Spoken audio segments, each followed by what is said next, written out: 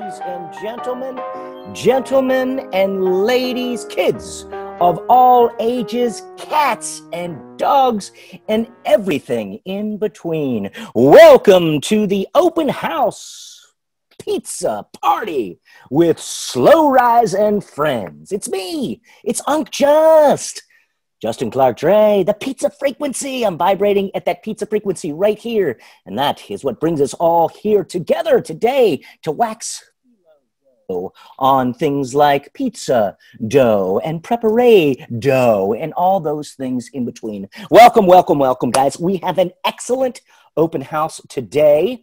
I like to say the proof is in the pudding, but the truth is in the pie. And today we got three different people that are going to be on with us today. So I'm very excited. We're going to be taking the first half an hour. Noel and I are going to be talking about what we have been doing, what the game plan, I like to say the old GP, what the GP might be. That's that game plan.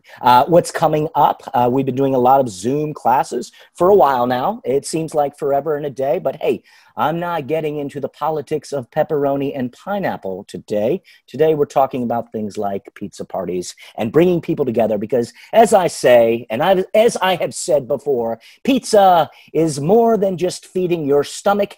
It is nurturing your soul. It's made to be shared. So today, let's talk pizza. Let's wax phyllo dough. Let's talk about the GP that's coming ahead, and let's to all tomorrow's pizza parties, guys. Just as long as we can break bread with people that we give a shit about, I'm A-OK on that. So, guys, what we're going to do today, we've got Kelly Bone. Kelly Bone is the vegan pizza. She's the vegan pizza queen. So we're going to spend a little time talking to Kelly Bone about vegan pie and all the things that come in the in-between. So I'm really excited about that. I'm not vegan, but hey, if that's what floats your boat, I say let's get that boat on the show. And then we're going to have Attilio Guarino, he's just saying no to deep flour. He says no to flour. Now I don't know who's on here. This is a free webinar, so we try to keep it PG. So no to beep flour, and I think that's great because he's from Ava's Kitchen and Bar, and Noel's worked with him a few times. But the idea is, I think, and we'll wax on this, but it's a focus on ingredients, guys. You know, we're going to talk about that ingredients matter and getting to know the flour, getting to know what resources you have around you, the farm to table idea. But like you can do that even with the flours that you've got. And also, I like encouraging experimentation. Everybody calm down. You know what I'm talking about. I'm talking about with your flours.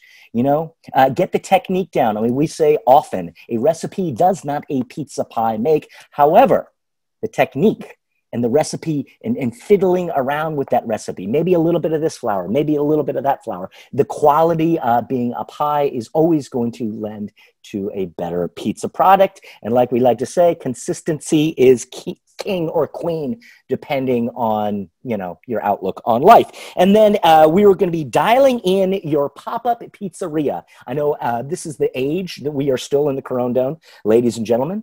And pop-ups have become a wonderful thing with the advent of the rock boxes and the unis. I've got an uni. I really loved it. But the advent of the pizza pop-up, quality ingredients, being able to do it without, you don't need a whole, you know, kitchen and pizza master, although pizza masters are nice, but you can bring bread and pizza to people and really, like I said, feed their souls. And this is with Ines Glaser, one of my friends and cohorts within the Venice pizza community. So, so I'm very excited to get this party on. So Lupa Cota, yes. I'm very excited to have you here. I know you've been doing a lot of pizza kits, so I want to talk about that and kind of getting into what is with the Corona and how everybody's making it work. So, guys, I know that you're probably thinking, yo, Justin, we'd really like to keep you talking. We see that you got your Wish You Were Beer shirt, sleeveless, everybody. You know, today is the webinar. This is Pizza and Friends.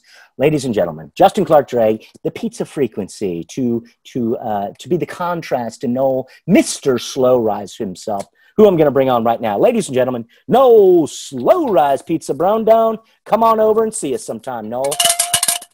Blue Bella Pizza-ness, guys. Blue Bella. Justin. Hello, good morning. Good Good morning. morning. It's Saturday. It's October. Happy October. Can you believe it? October 3. So it's what 10-3-2020. That's 10-3-2020. It's been a long time coming. It has, right? Yeah, it seems like it. How you doing? I'm doing good. How are you? Yeah, I'm doing well. Thank you. You're Thank you. welcome. You're not supposed to. Good. You're doing good. Come on. No, I thought. Doing well. Well, thank Doing you. well. I'm doing fine. No. My coffee on ice today. I know you guys are thinking it's Justin drinking wine. No, it's coffee. It's not soda. I don't drink soda anymore. Good. Good. The best people don't. I drink it like twice a year. It's so delicious. Soda. What do you? Are you of the Coca-Cola or are you a Pepsi? Hell yeah. Don't get no. Justin, we could go on and on about Dr. Pepper and Tab, but let's not. Let's not. What about RC Royal Crown? You ever? You know what? On tap only. That's my thing. Okay, yeah. Well, hey, there we go. We need a pizza place with Royal Crown on tap. No, when I had a nightclub, we served RC Cola and nobody knew. It's Oh, about half the price, and it tastes delicious. You just have to you have to just get it right. I had a guy who got it right. man, we used to have. I grew up in Virginia, and my grandparents were from Ohio, Hmm. Sandusky, Lake Erie Perch, and we always used to have RC Cola and from the, and moon pies as snacks. It was great, delicious, delicious. Justin, let's have another free Zoom webinar on our views of soda pop, like I some love it. people call it, but not today. Not today. We got to move. We got to go. I see there's over 30 people. I want to start talking to them. And will you explain to people how we're going to structure this thing? Because I want them to start asking questions. I want to get some questions fired up. So when we start bringing on our guests at 10:30, we got as many of the questions out of the way. And hopefully there's some people that have some great questions for us. Great. So, guys, what we did last time is if you do have any questions, shoot them to us in the Q&A. The chat is available. However, we encourage you guys to kind of chat back and forth. The questions in there won't get priority by any means, but this is what I joke about pizza frequency and resonating at that stuff, but this is a forum for like-minded people that are kind of pizza geeks and stuff like that. So if somebody does ask a question, feel free to help out your fellow pizza person in the chat, guys. If you have an answer or you have some insight into bake temps or cooking schedules or recipe percentages or any of that stuff that you might be looking for, go ahead and feel free to ask that in the chat. However, if you do have a specific question, please, you can hit me in the Q&A. I'm going to be here. I'll be pitching questions the whole time throughout all of our 3 friends that are joining us for this webinar. So, so don't hesitate. Just go ahead and hit me with some questions. Noel, I'd like to start things up because we don't have any questions in the Q&A just yet. What is our game plan? What are we doing? What is happening with our little slow rise pizza frequency jam happening here? What's going on? What's the next? Well, I feel like we just launched the 2.0 version of our website, so we're beta testing that right now. So all of the people who have taken our live Zoom classes got an email. We spammed them in some cases. And everybody got discounts for the on-demand classes. So if you took a class, any class in the last 4 or 5 months, you got 75% off that class on demand. Nice. And 25% off other classes. So that's a good thing. A lot of people are taking the on-demands, which I'm happy about, because the biggest problem with our live classes was that so many people that follow us are not in our time zone.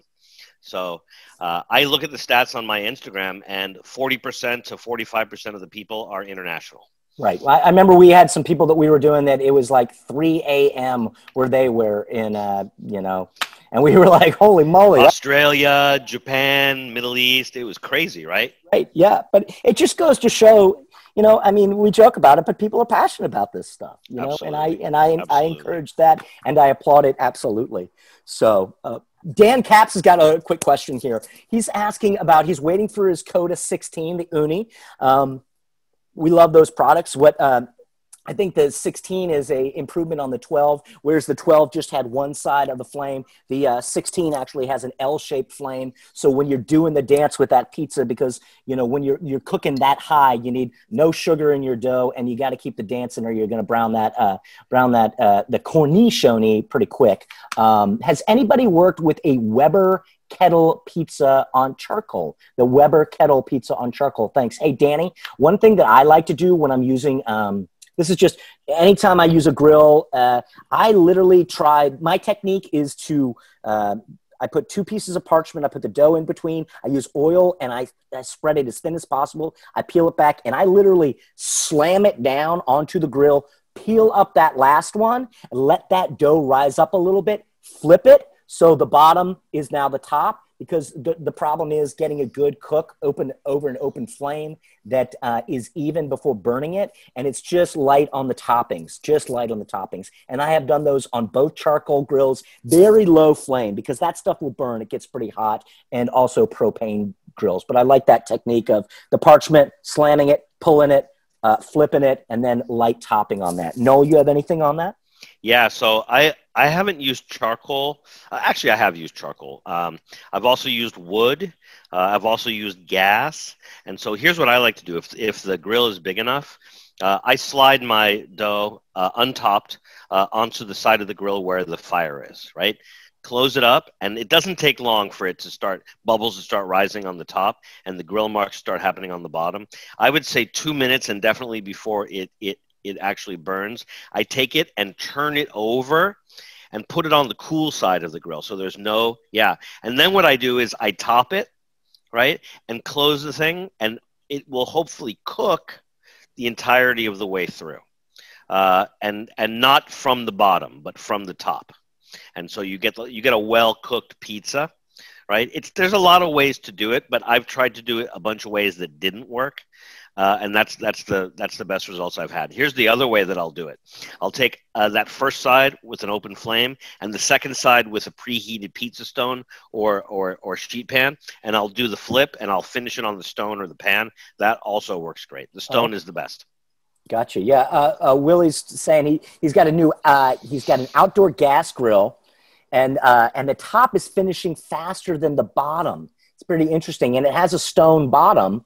Maybe Will, maybe you're just not letting it preheat long enough, because usually those stones will. I mean, if you're kicking 550 on your grill, usually it's the other way around. Now, worth trying a steel on top.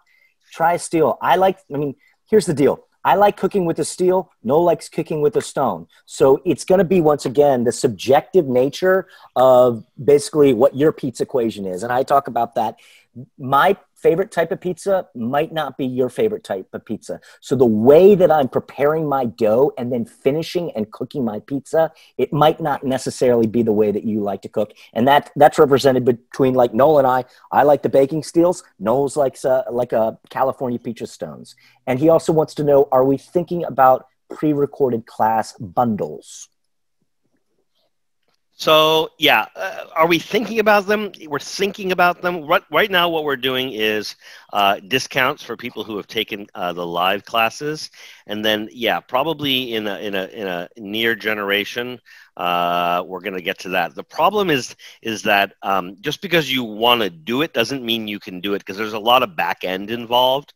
And so you've got programming, you've got software, you've got Google Analytics, you've got Google Tag Manager, you've got MailChimp. So all of these things need to be happening on the back end. And so we don't have a huge budget for that stuff. And so we have people working 30 hours a week that are working on that stuff right now, but everything takes longer than we want. And there's a lot of beta testing that goes into it. So, sometimes like one page it feels like it takes 3 days, even though you thought you finished it after day one. So we're open to suggestions. I understand why people want bundles. Here's the basics. no discounts on live classes because they are premium and they're selling out every week. And so there's absolutely no reason. In fact, most people say I should be raising my prices on those, but I don't want to gouge people during COVID. I'll wait till after COVID and gouge people, right, Justin? You're John. But we are looking to make great deals on demand. So we think 75% off is a great deal. We think 25% off is a great deal. We're open to anything. I think, Justin, everybody who was involved in the actual on-demand classes that we chose from the live classes got 100% off. So yeah, I get the bundle thing. We're going to have to work on that. The next round of the classes that will be launched on demand will be these part 2 classes of the intermediate and the advanced. And also there's going to be some kind of thematic classes with pizza styles or specific topics. So once we get that up and running, then we'll look into bundles, but it's not a terrible idea. We're trying to give as many discounts as possible. Yeah. The bundle thing, again, has some back end issues that we're looking into. I agree with all that stuff for sure. So John's asking about the El Breville Pizziolo, maintenance and cleaning. You know, John, I just got to say that both Noel and I have dabbled with the machine. We both enjoy the machine. I haven't used it enough that it's gotten any, you know, cooking chamber issues with cleaning. Usually I did, the last time I used it, it was for my birthday. Thank you very much. It was back in January. I did a fry and pie party. So I had the pizziolo right there next to a deep fat fryer. So I was making chicken wings, then I make a pizza, and then make some curly fries, and then I make a pizza. And then, so I didn't have any problems with it heating up. And it seemed like my criticism would be price point, size of your pie. I'm not, you know, I'm not a size queen. I'm more of a time and temp queen.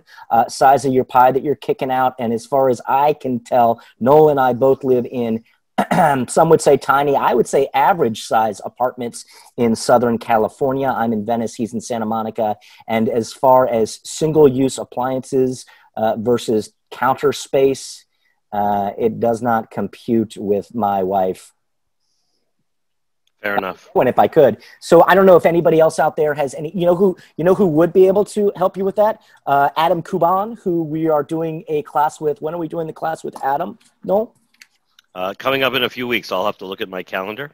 A few weeks, John, we have Adam, and he's cooked with that with us on some classes before, and he would be a good wealth of information to talk about that. So Justin, I don't know. 2 weeks from today, Adam Kuban. That's going to be going live on the calendar this week.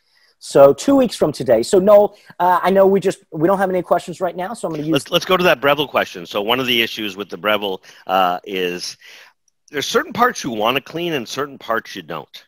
And so for me, I don't want to clean the stone, right? I want that to get all gooey, and I want there to be a little bit of a caked on kind of layer. You? Let me jump in here. I don't know this, and maybe you, because I heard that Breville actually changed the stone to something else for this is the version that they've got out now. It's not the original, and maybe somebody out there has more answers to that, but I believe that Breville had some design issues with their original ceramic stone and has changed it to something else. If anybody out there knows that, but no, I just cleaned my window so that I can actually see the pizzas, which is sometimes difficult because you don't really want to open that oven up too many times to either look at it or rotate the pie or move the pie. Yeah, I use I have a Breville Smart Oven that we use, which is a multi-purpose oven. I took that little swipe there,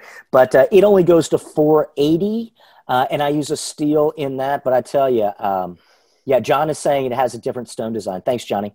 I constantly am cleaning my window so I can see what the hay is going on, because I don't like to open and close it. Once I give it a turn after 4 minutes. Once is good. I find that I like my Breville to cool off, and then the next morning I'll turn it on and give it like 2 minutes on, and then I just take a damp towel, and it's real easy to clean. Yeah. So Ezra's asking, for anyone that takes part in the live classes, will they be given access to these classes on demand? Yeah, what we're saying, Ezra, is you get a 75% off coupon. 75% off for the class that you took, and then 25% off for other classes on demand. And we're going to be making, we're going to be having fun contests, and we're going to be doing all kinds of giveaways in the future to promote the classes. Right now, we're still kind of in beta, and so like we had some issues last week and the week before. So we don't want our on-demand classes to get too busy before we weed out all of the worms in the garden, right, Justin? Yeah, they're definitely there's a little ghost in the machine, guys. I don't know if Noel said it, but the first round we were spamming after we had the website up. We were sending 8 or 9 emails at 2-minute intervals to say, "Oh, please give us your feedback. Oh, please give us your feedback." So we had to just ixnay that on the whole thing. But guys, we're working it out. Bear with us. We're a bunch of pizza geeks. We don't know much about things like internets and all that stuff. So hey, we're doing what we can to make it accessible, and we're trying to have a good time doing it. So, no, talk to me about these people that we're coming on today. Good. About 9 more minutes here. No questions in the Q&A. So talk to me about our friend Kelly Bones. Well, so Kelly used to work for Slice at Serious Eats, and when I was an aspiring pizza maker, not knowing where to get information from, I found Slice, and Adam Kuban was running Slice, right? And Kelly was the West Coast correspondent, and I really looked up to those people because I felt like they were my people, right? We talked about dough, we talked about toppings. They would introduce us to people around the country who were doing cool stuff at home. I just like the way they created like a fun little forum for like-minded people.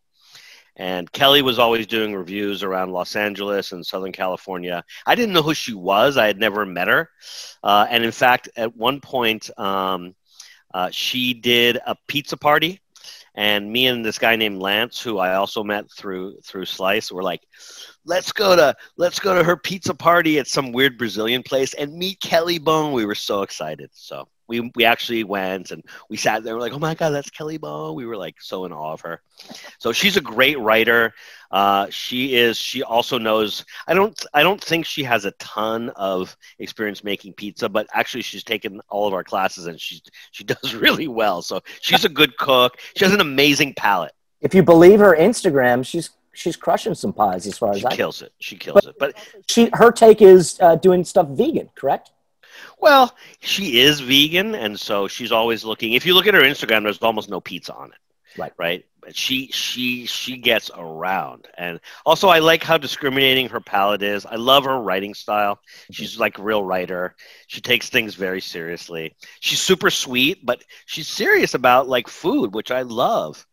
And she's very unassuming, and I love Kelly Bone. She's one of my favorites. So it's funny because I don't know what other people do or how they find talent, but I have pizza friends around the world, and these are the people that I want to bring on my classes, because I don't know how many people have ever heard of Kelly Bone or Michele, who are working with tomorrow.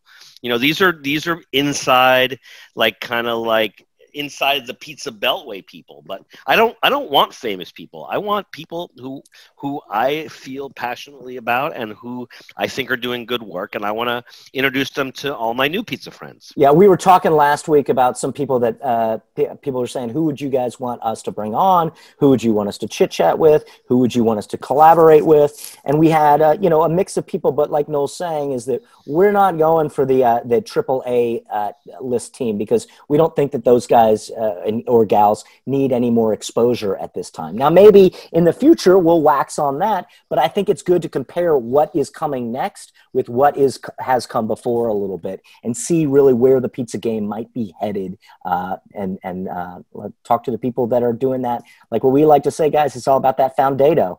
Let's get this foundation so we can build on it. So Will's got a good question about vegan cheese. Will, we're going to bring that on when Kelly Bone gets here. So after Kelly, we've got Attilio. Talk to me about Attilio. This guy, I love Attilio. So I have a very specific relationship with New York pizza, and that's because my mom is from New York, from Brooklyn specifically.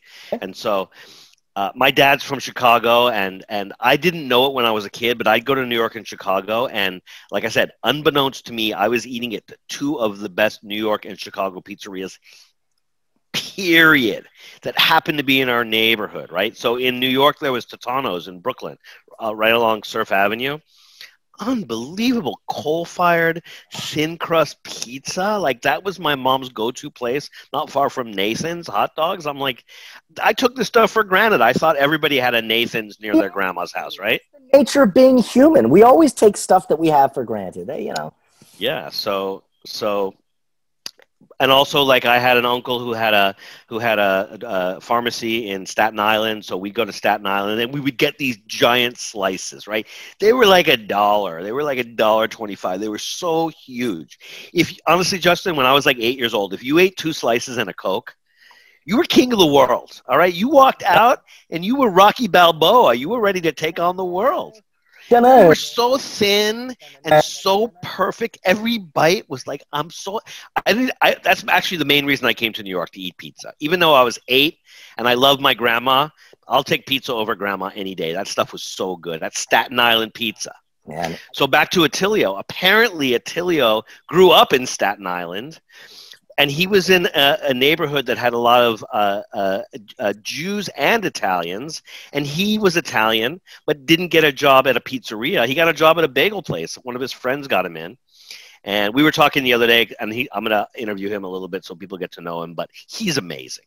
He started working in a bagel place when he was 13, like as a stock boy, and maybe did deliveries or whatever. And then they finally, when he was 15, they let him start making bagels. And then he ended up moving on to pizza.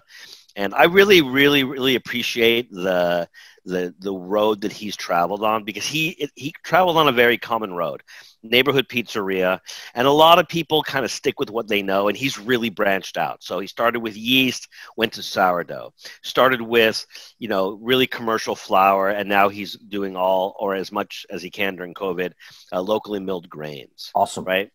Same with the cheeses, same with everything. So he's really taken pizza to the next level. He came out and worked with me before COVID, and we did about 2 days together working on different techniques. So I really feel like I got to know him. And for me, I was making fun of him in the last post I did, because he's kind of a walking stereotype. He's got big muscles. He looks like one of those Jersey Shore kids, right? Huge tattoos. There he is, Attilio. Hey, we're not ready for you yet. This guy, he's Zoom bombing us.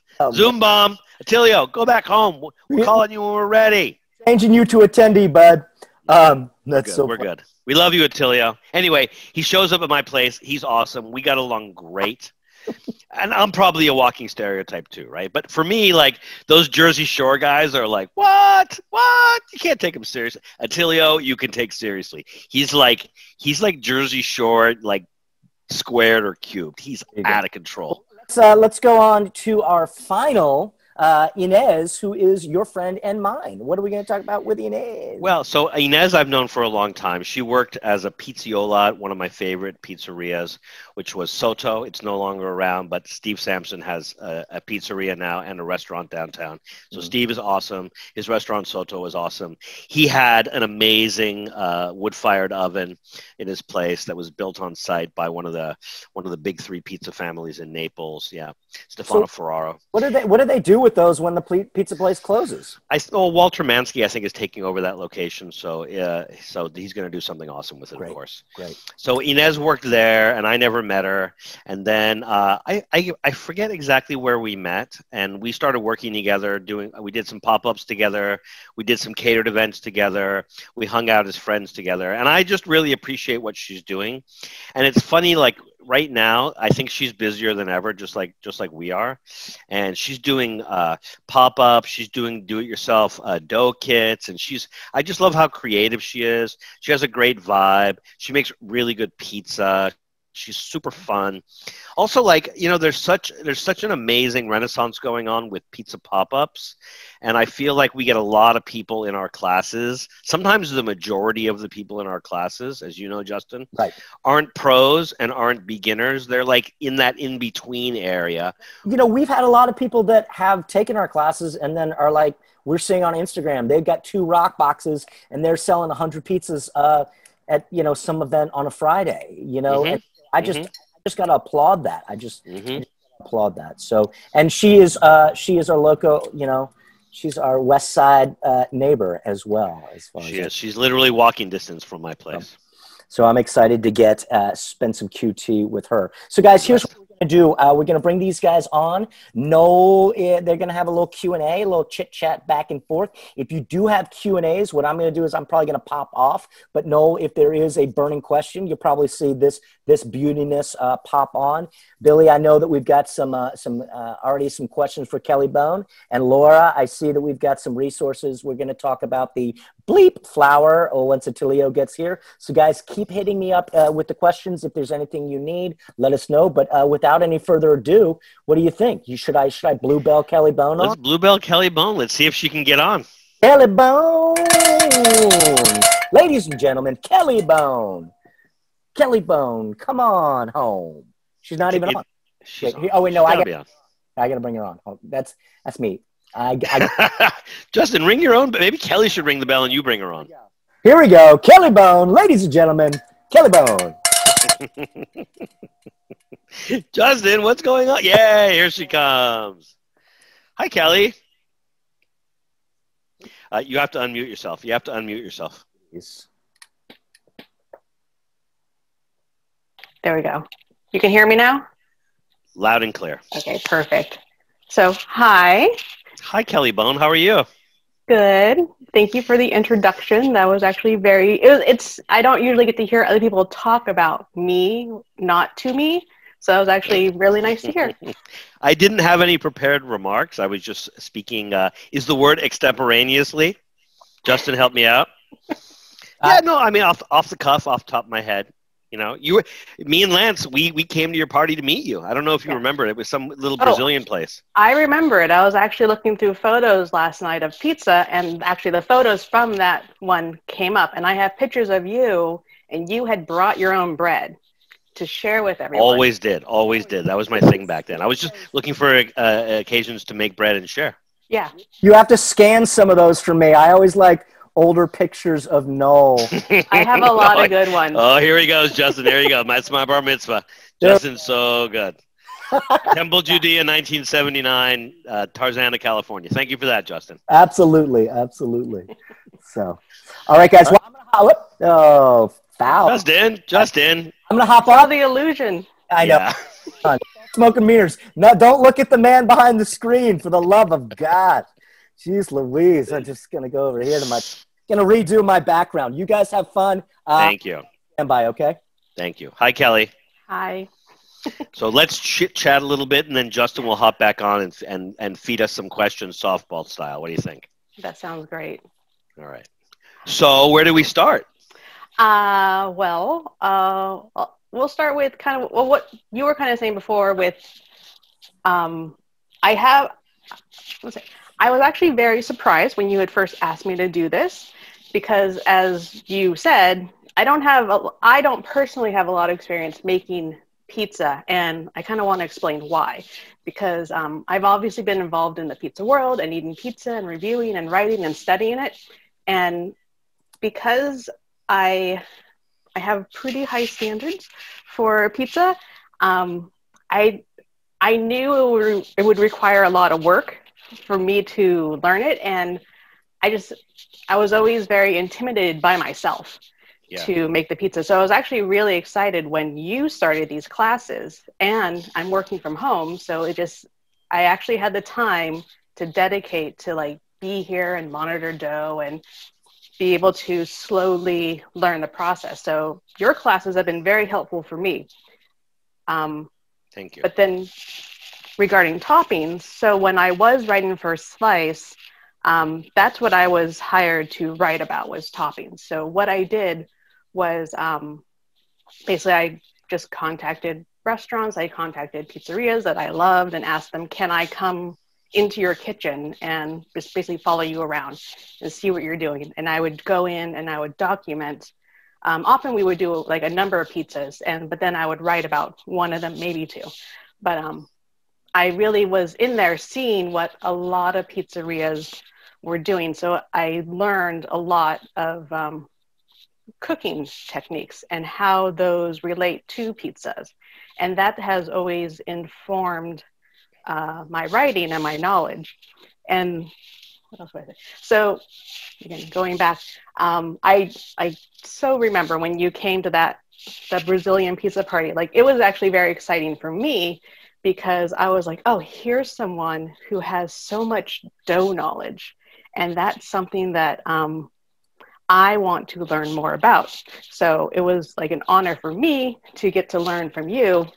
And so I actually think we developed a really good friendship over the years, like being able to discuss these things. And I got to learn things, and like I got to teach you things, which is crazy to me. But yeah, it's been. No, you did. You did. I didn't know you were hired to write about toppings. I was just always, I always read everything that you wrote very carefully because I feel like a lot of care went into it, and I learned a lot. And so I actually don't focus very much on toppings. I mean, I do, Right. but in a very super simple, rustic way. Mm-hmm. So Yeah. I appreciate what you do. Thank you. Thank you. And obviously, at that time, I was not vegan. So I started to transition about 5 years ago, and that was actually the pizza part was pretty hard for me to be like, I'm gonna have to stop writing about pizza because I'm going into a new world, and a lot of things that I knew aren't going to be relevant anymore. But I'd say I've relearned vegan pizza, and I have learned that there actually is bad pizza out there. I kind of didn't believe that at first, but there's some really bad pizza when you start delving into the vegan world.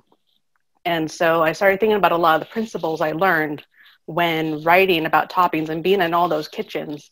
And I've now come to, like, I can recognize who is doing vegan pizza well and who is doing it as an afterthought.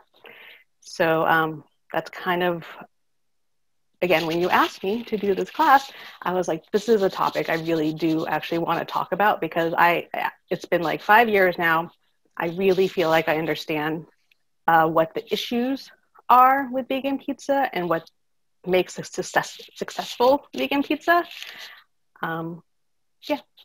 And Awesome. okay, also with professional chefs and professional kitchens, it's also important to me to kind of look at the things that they already have on hand. Like, I don't necessarily want to ask pizzerias to be buying lots of specialized ingredients, but there's a lot of things that people have on hand already that they can turn into fantastic toppings.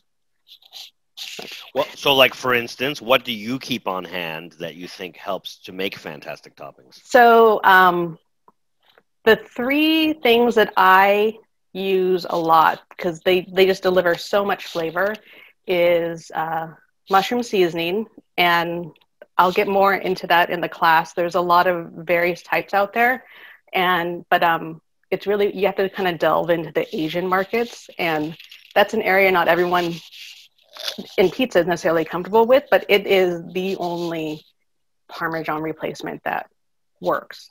I've tried like every one on the market. They don't have that sharp, salty bite that just cuts through the flavors. Yes. But like, yeah, an Asian mushroom seasoning, fantastic. And the other ones are caramelized onions. Again, these are like vegetables, but they just because they've been so much time has been invested into them. Yeah. Just the flavors come through so strongly. So caramelized onions and then sun-dried tomatoes. And I prefer the oil packed because then you can reuse that oil on the pizza and really get it in there and like spread it throughout. That's the best. You know, it's funny. I did an event right before COVID. It was a big celebrity event, and I bought like $90 worth of sun-dried tomatoes, right, from Italy. And one of the reasons I bought them so that I could drain off the olive oil, right? Mm-hmm. And I got like 2 quarts of this oil, and I just used like a teaspoon at a time for salads and roasted vegetables. And people are always like, what is that incredible flavor, right? Got great oil. You've got the sweetness and the acidity of the tomatoes, and it just gives it. Is it umami? What do you call that? Yeah, it is. Yeah, because tomatoes are very rich in umami, and so it just gets infused into that oil, and when it's sun dried, it's concentrated. And again, when I read recipes and they're like, drain your oil packed tomatoes, it's like, oh no, don't do that. Like that. I mean, that is almost what I like more than the tomato itself. Is that oil? Right. You know what's interesting? I'm lucky because I work with a lot of great chefs, and what I'm doing when I'm not working on dough and pizza is I'm asking, can I make the meatballs? Right? Can I make the stock? Can I help with anything really? And what I think is amazing is so many of these great chefs, they take what most people would throw out, they save it, and they use it for something else. Right? It's unbelievable. And that is how you build great flavors, right? Yeah, it is. Because all those like kind of usually like, the skins and the leftover parts still have so much flavor. And when you can just collect it all and mush it together and make something great, like, yeah, you're saving flavor. And yeah. So I have a question for you. I'm not a vegan, but I do eat a ton of vegetables. And sometimes when I go into a pizzeria, I don't want to have like a pepperoni pizza. I don't want to have a sausage and mushroom, whatever the standards are. And I'm looking for interesting combinations. And sometimes I feel bad for vegans and vegetarians because what passes for a vegetarian pizza, it'll have like uncooked broccoli or like thickly sliced onions, or so what is the difference between like a gourmet vegetarian or a vegan pizza, which is not, right? Anything that says gourmet in a pizzeria is never gourmet, and what you would consider something that you would want to eat? Well, one of the main elements that I know exactly what you're talking about with like the uncooked broccoli, or even just like the thick cut broccoli that looks like it came off the salad bar. And dried out. Yeah. Like the thing that like all the toppings, especially vegetables, you have to pre-cook or pre-season. So many of them are versus cheese and meats. There's so much water in a lot of them, and you want to get as much as that water out. Again, that's concentrating down the flavors. Yeah. So that's something I really look for, and I also look for places that are more restrained and refined with the toppings, because that usually tells me that they are really working that topping. Like before, so leading up to this class, I posted a pizza from Polly G's, and in the one in Brooklyn, and it's the My Vidalia, and it's just basically a cheese pizza with caramelized onions, and it's just caramelized onions, but they're like the best caramelized onions you've ever had, and that's all it needs. Like, it doesn't need anything else, because that one vegetable was treated with so much thought and time and love that it has become an amazing thing. It's it's as good as any like pepperoni out there. Yeah. Do me a favor. I know we were talking about audio before. It sounds like, your microphone is getting a lot of probably in my noise. Hair. Is this better? In your, it's just a free webinar, but when we do our class, we got to we're going to work this out. So let's see if we can dial it up during the webinar. All right. All right. Is this any better? Sounds like a cat was sanding your line. That's totally probably my hair. Probably your hair. We're still figuring this stuff out. That's another thing, is I'm not used to being on camera. I'm very much a behind the scenes kind of person. I'm not like one of these, Instagram personality types. Most people don't even know what I look like. Right. And I kind of prefer it that way, but coming out in front of the camera for Noel only.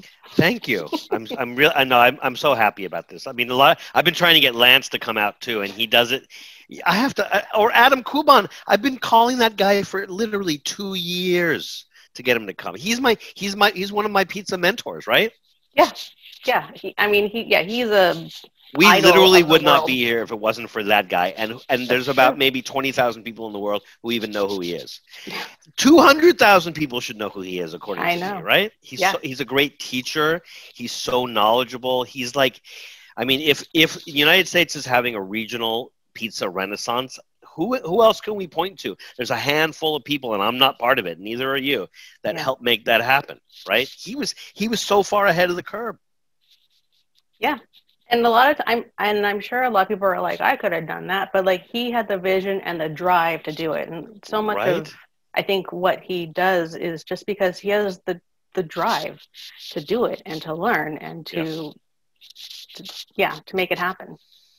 Awesome. All right. So I know that you really made me happy because you sent me like an outline for some of the classes that you want to do. So why don't we just kind of brainstorm, and you can tell me and you can tell them, people listening, what your ideas are for classes, and then maybe Justin, if he can unmute himself, can come in, and if we have any questions, he can tee them up to us. All right. So what do you think you want to do for the first class? So the first class, I was trying to kind of organize and then come up with, zippy titles. So the first one, I'm calling it Carbs on Carbs, because one of the things I really want to focus on in that class is the use of breadcrumbs, because breadcrumbs, the way you treat them, the way you season them, make a fantastic pizza topping. Again, and even pasta, when you use that as like a Parmesan replacement on vegetables, on pastas, it's just fantastic. So, so for that first one, I was kind of looking at, and I'm going to need, again, I cannot pronounce it. I wrote it out phonetically here. Cephocione. The breadcrumb. It's like the Italian. You mean like sfincione? That one, yes. Thank you. I'm sure I'm butchering it too. My mouth cannot put that word together. But what it is essentially is a tomato base, and you just work in a lot of, again, the umami, caramelized onions, and then these richly seasoned breadcrumbs on top. Yeah. And this is almost like it's like kind of a pan style pizza, which I'm not sure. Have you done many classes yet on pan style pizzas? I mean, in person, yes, but not really on the internet. Yeah. So pulling this one out of Noel, I was actually kind of excited about it. He laughed at me when I told him what kind of pan I use, which is perfectly fair, which I actually think that would be a good kind of balance for the class. Kind of my equipment is not the most professional. But I think that's one of my favorite pizzas. That's what I make when I go to like a pizza party, and it's always a hit and unexpected, because people are like, what's this pizza that's covered in breadcrumbs? But I mean, it blows your mind. It's Absolutely. so flavorful. Another pizza I wanted to cover is, it's called the rabbit pie, and they serve it. It's not made with rabbit, obviously. They serve it at Polly G's in Logan Square, Chicago. So Derek, they're fantastic guy, and they have an amazing vegan pizza menu. All the Polly G's do, but I'm particularly fond of their menu. And this one pizza, like the magic element is pickled pineapple. And I like that. And I was actually talking with Derek a little bit about what their general method is. If you know Polly G's, they tend to be a little more secretive, and I 100% respect that they're not necessarily giving away their recipes. But I have a pretty good handle of what they do, and I've been experimenting with the pickled pineapple myself. I just think as opposed to taking just a raw pineapple or even just a roasted pineapple, when you really infuse it with flavors, you're getting something new and exciting. Yeah. And then personal favorite, the one pizza I missed the most when I went vegan was the Rosa from Bianco. It's a magic pizza. Like when I first had it, I was like, I understand why this pizza is so popular. It's delicious. It's just your basic. It is a Parmesan base. I have found through trial and error, again, the mushroom seasoning and then some specific vegan cheeses that can work really well as that base, with rosemary, any kind of nut. If you read Chris's story about this pizza, he first envisioned it based on a sesame flatbread that he had in Italy, and he just couldn't get that flavor right. So he just started looking at what's the best nut that he could get in Arizona. And for him, it was pistachio. I personally use the pine nut because that's just my personal favorite, and I always have good pine nuts on hand.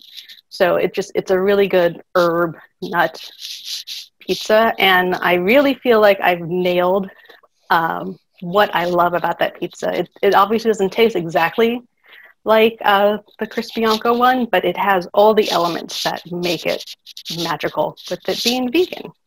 Absolutely. You know, I think it's also important. I mean, I'm listening to what you're saying, and I often make the same recipes again and again, roasted vegetables in a lot of ways. And when you get something that just hits you in just that right way, it honestly, you don't think about it, but like just changing one little detail, and all of a sudden, boom, that's it. I'll give you an example. We roasted zucchini last night. And I was thinking about your class. And so normally when I roast zucchini, I use a little bit of tomato water, a little bit of garlic. I use an anchovy, right? Maybe some oil from the Italian fermented chilies that I have, and salt and pepper. Pretty simple. And if I'm really looking for like a slow roast, I'll add a little chicken stock. But last night I was like, I'm not going to do any chicken stock. I'm not going to do any anchovy. I looked in my refrigerator, and I've been making beans lately. My wife loves beans, and I save the bean water because I'm like, there's flavor there. So it was bean water and tomato water, fermented chili oil, salt, pepper, and I was like, we'll see. It came out of the oven, and it was so amazing. Instead of having dinner, my wife stood there in front of the bowl and just ate these things. She's from Argentina. She wants to eat meat 3 times a day. She doesn't want bean water, right? And she's like, what's in here? And I'm like, Kelly Bones bean water. She's like, Kelly Bones? I'm like, well, I was just channeling Kelly when I made it, and it was so good. I think that's going to be our new recipe. Yeah. And yeah, I totally do that kind of stuff too, where I save my bean water. Obviously, I mean, in the vegan world, aquafaba is like a big, big deal. I'm sorry, that's a thing? Specifically it's chickpea water because yeah, for sure. You can whip that up like an egg white. Right. And it also makes fantastic salad dressing. All right, hold on. Okay, so here's the thing. I feel like there's a whole world of flavor and recipes that I don't know about. So we're gonna before we do our first class, you're like taking these things for granted, like we know. I'm pretty sure if we water. I mean, I thought I invented it because I'm just cheap and I always like to just try stuff out, and it makes sense though because I've used chickpea water, and I'm like, this is gold. Oh my god, it's almost better than the chickpeas, right? Mm-hmm. Yeah, good stuff does magical things. Awesome. So let's do me a favor, Kelly. I'm still hearing a lot of noise, line noise. So here's what you can do. No, it's not your hair. I think it's rubbing against your shirt. So you have it clipped. What do you have? No, don't hold it. No. Where does that line? Oh, you're running it inside of your shirt? Here. I usually only have it in one ear. So just do this. Just sometimes I'll do this also. Just hold it. Like, yeah, you want it. But where's your actual mic? It's here. Yeah, it's rubbing. So you just want to keep it off your shirt. Let's see if that works. Is this any better? It's better so far. I mean, I have very sensitive earphones here, but it's driving me nuts. And also, if we're going to record these things, we want people to listen. Yeah. We'll figure it out. We're going to practice on this. So yeah, again, this is my first time on camera. No. I'm just trying, we're not low budget. We're no budget. Yeah. You're doing a great job. So Kelly, a lot of people are giving props out there saying shout out to Paulie G. Yes. Of that stuff. And I guess I didn't realize that he had so many vegan options on his menu. Oh yeah. So that's good to know. That's good to know. So I do have a couple questions, and one of them, I know you kind of danced on it a little bit, but Will is asking, he has some vegan in-laws, and he really likes the Caputo gluten-free flour, and he says it's very good for the Neapolitan pizza. Do you have a flour that you have used that's commercial, or do you usually mix different types of flours for your recipe? So what I use Central Milling, the Artisanal Baking Plus, and I have the T85. And the reason I have those are the flours I've been using with pizzas, because that's actually what I use for sourdough. Gotcha. So those are the ones I use. Now I am going to address something here, which you just said gluten-free, and gluten-free is not vegan. Right. The two have nothing to do with each other. And when we were actually first conceptualizing this class, Noel had asked, we want to do gluten-free, and I was like, no. And the only reason is because the two, especially in restaurant settings and with people who, that's not their world, they get intermingled. And while I think there are a lot of vegans who are also gluten-free, there are a lot of gluten-free people who are not vegan, and they don't necessarily want the vegan pizzas. So I try very hard to keep the two separate, but I know even when I was posting about this last night, I had people like, where do I get gluten-free pizza? And like, if you're in San Diego, I know exactly where to go and I can tell you. Well, there you go. Well, that brings me to the next question, actually, because then he pivoted to cheeses, that he hasn't found a good cheese commercially. The Daya or any of the vegan cheeses. I know that when Noel and I used to do the in-person classes, we had used a couple of the cheeses. And I think the best one that we found, I don't remember the brand name, but it was actually like a vegan cream cheese that seemed to melt relatively well versus the shreds of any kind that we could find that we're trying to emulate. I think that there was some, almond something or something like that. So if you have any insights, some people were asking about that sort of stuff. Yeah. I have a lot of thoughts about the vegan cheeses on the market. I've tried pretty much all of them that are available on the West Coast. For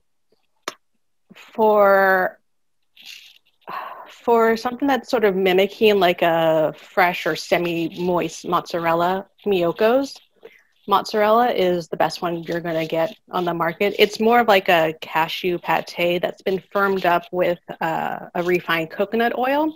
It melts beautifully, it browns.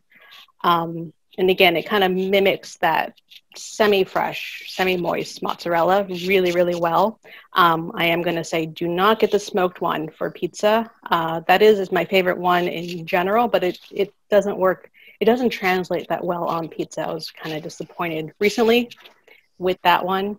And then regarding shreds, much like with regular cheese, shreds just don't always make the best pizza, like the pre-shredder kind. If you're going to shred it yourself, that's great. But the pre-shredded ones, they're still covered in that, whatever powder they use to keep them all separate. And it just makes them not melt very well. But there is one that I do use, and it is actually the exact one you said, which is the Daya. But Daya reformulated their cheese about 2 years ago. So now they have one called basically it's Daya cutting board shreds. It comes in a different style bag. For whatever reason, they're still a little hard to find, but I mean they'll have them at like at a Bonds or a Ralph's or at your general supermarket. Sometimes we'll have it, and that is by far the best. That's going to mimic sort of a New York style dry mozzarella. It's that one is now the best. It doesn't get too sticky. It doesn't have that kind of odd floral that the old Daya used to have. And also, I should say, for whatever reason, they're still selling that old Daya, and it is terrible. Do not use it under any circumstance. It's We've gotten in trouble before, Kelly. Be careful. Yeah. You don't know who's listening. I'm going to get 3 vicious emails with law firms CC'd. I know. I'm saying their other Daya is better, and they have to know that, because that's the only one they sell for food service anymore. So any restaurant that's serving Daya is using the new formula. It's fantastic. Cutting board collection. And just so you know, everybody out there in the chat, to all the panelists and attendees, I just put how do you pronounce it? Miyoko's? Miyoko's Creamery. I believe that was the one that we used that had the cream cheese texture. And then also put a link to the Daya's mozzarella style cutting shreds in the chat there. And then somebody was asking before we have to transition here, who do you go to in, what was it, San Diego? What were you? Yeah, for pizza or for gluten-free? Which one? Let's do both. Okay. Well, in general, and this is actually going to be for gluten-free too, the best pizzeria, no question, in San Diego is Tribute Pizza. So Noel knows Matt. Obviously, I've known Matt for many years before he started the pizzeria, and he was doing a really fantastic pop-up down here. I was like, clearly this guy knows how to make a good pizza. He's been working and breathing pizza basically his whole adult life. So by far the best. He does everything that I love about pizza. He really, really works those vegetables. He himself he's vegetarian. So even though the restaurant is not vegetarian at all, he personally is vegetarian. So he puts so much care into the vegetables he selects, and then the way he treats them, and then the way he tops his pizzas. So that is by far my favorite. I would also say I recently wrote an article in Eater, San Diego here, where I listed basically all my favorite pizzerias in San Diego from North County down. But that one is my favorite. I'm going to throw out one more that they were kind of like a surprise of just how fantastic their pizza was. It's called Wheat and Water, and it's in Bird Rock, which is kind of near La Jolla. And their dough is so thin and so crisp, and it's covered in like a million micro blisters. And just when you bite it, it kind of shatters against your teeth. And then the toppings, it's just vegetables. But the way that he's roasting his vegetables and then finishing it with it's a pumpkin seed basil pesto, and just that oil kind of drips out of that pesto into the pizza. It was a revelation. Sounds delicious, guys. And if anybody's interested, I just put that in the old chat as well. But being that it is 11 o'clock, Kelly, I don't want to cut you short. So why don't you stay on, and we're going to bring Attilio on. And Noel, you feeling it? Yeah, let me just take care of a few administrative things before we do that. Kelly? Yes. We have you scheduled for Sunday, October 18. Is that correct? That is correct. We're going to go 10 o'clock just like today. Yep, I'll have to wake up. Great. So I sleep in. I actually like that. I understand. I like that you have the central milling type 85, and I like that you have the ABC Artisan Baker's Craft Plus. So probably we're going to supply people with a sourdough recipe if they want to make pizza along with us, and as well we're going to supply them with some topping recipes that you'll use for pizza. But I think you're going to show us actually how to prepare those toppings as well, right? Isn't that the idea? Yeah, I believe so.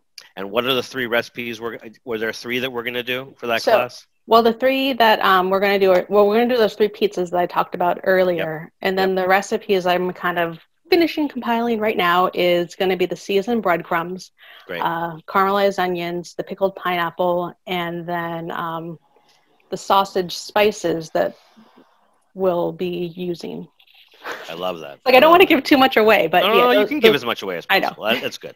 So guys, here's kind of the idea. The people that I'm bringing on, I want to do regular classes with them, and everybody's super busy. Kelly has at least 2 other careers that I know of, and so if she can come on once every 2 months or once a month or whenever possible, I want to do regular classes with her. I want to do regular classes with Attilio, because for me, I don't want to just have one-off classes. I want to kind of build a little community and a little following, and I think it's fun to work with people and give something for people to look forward to. I know myself personally, I was like drowning in COVID hell. And then I created this distraction for myself, which is online pizza classes. And now I'm happy.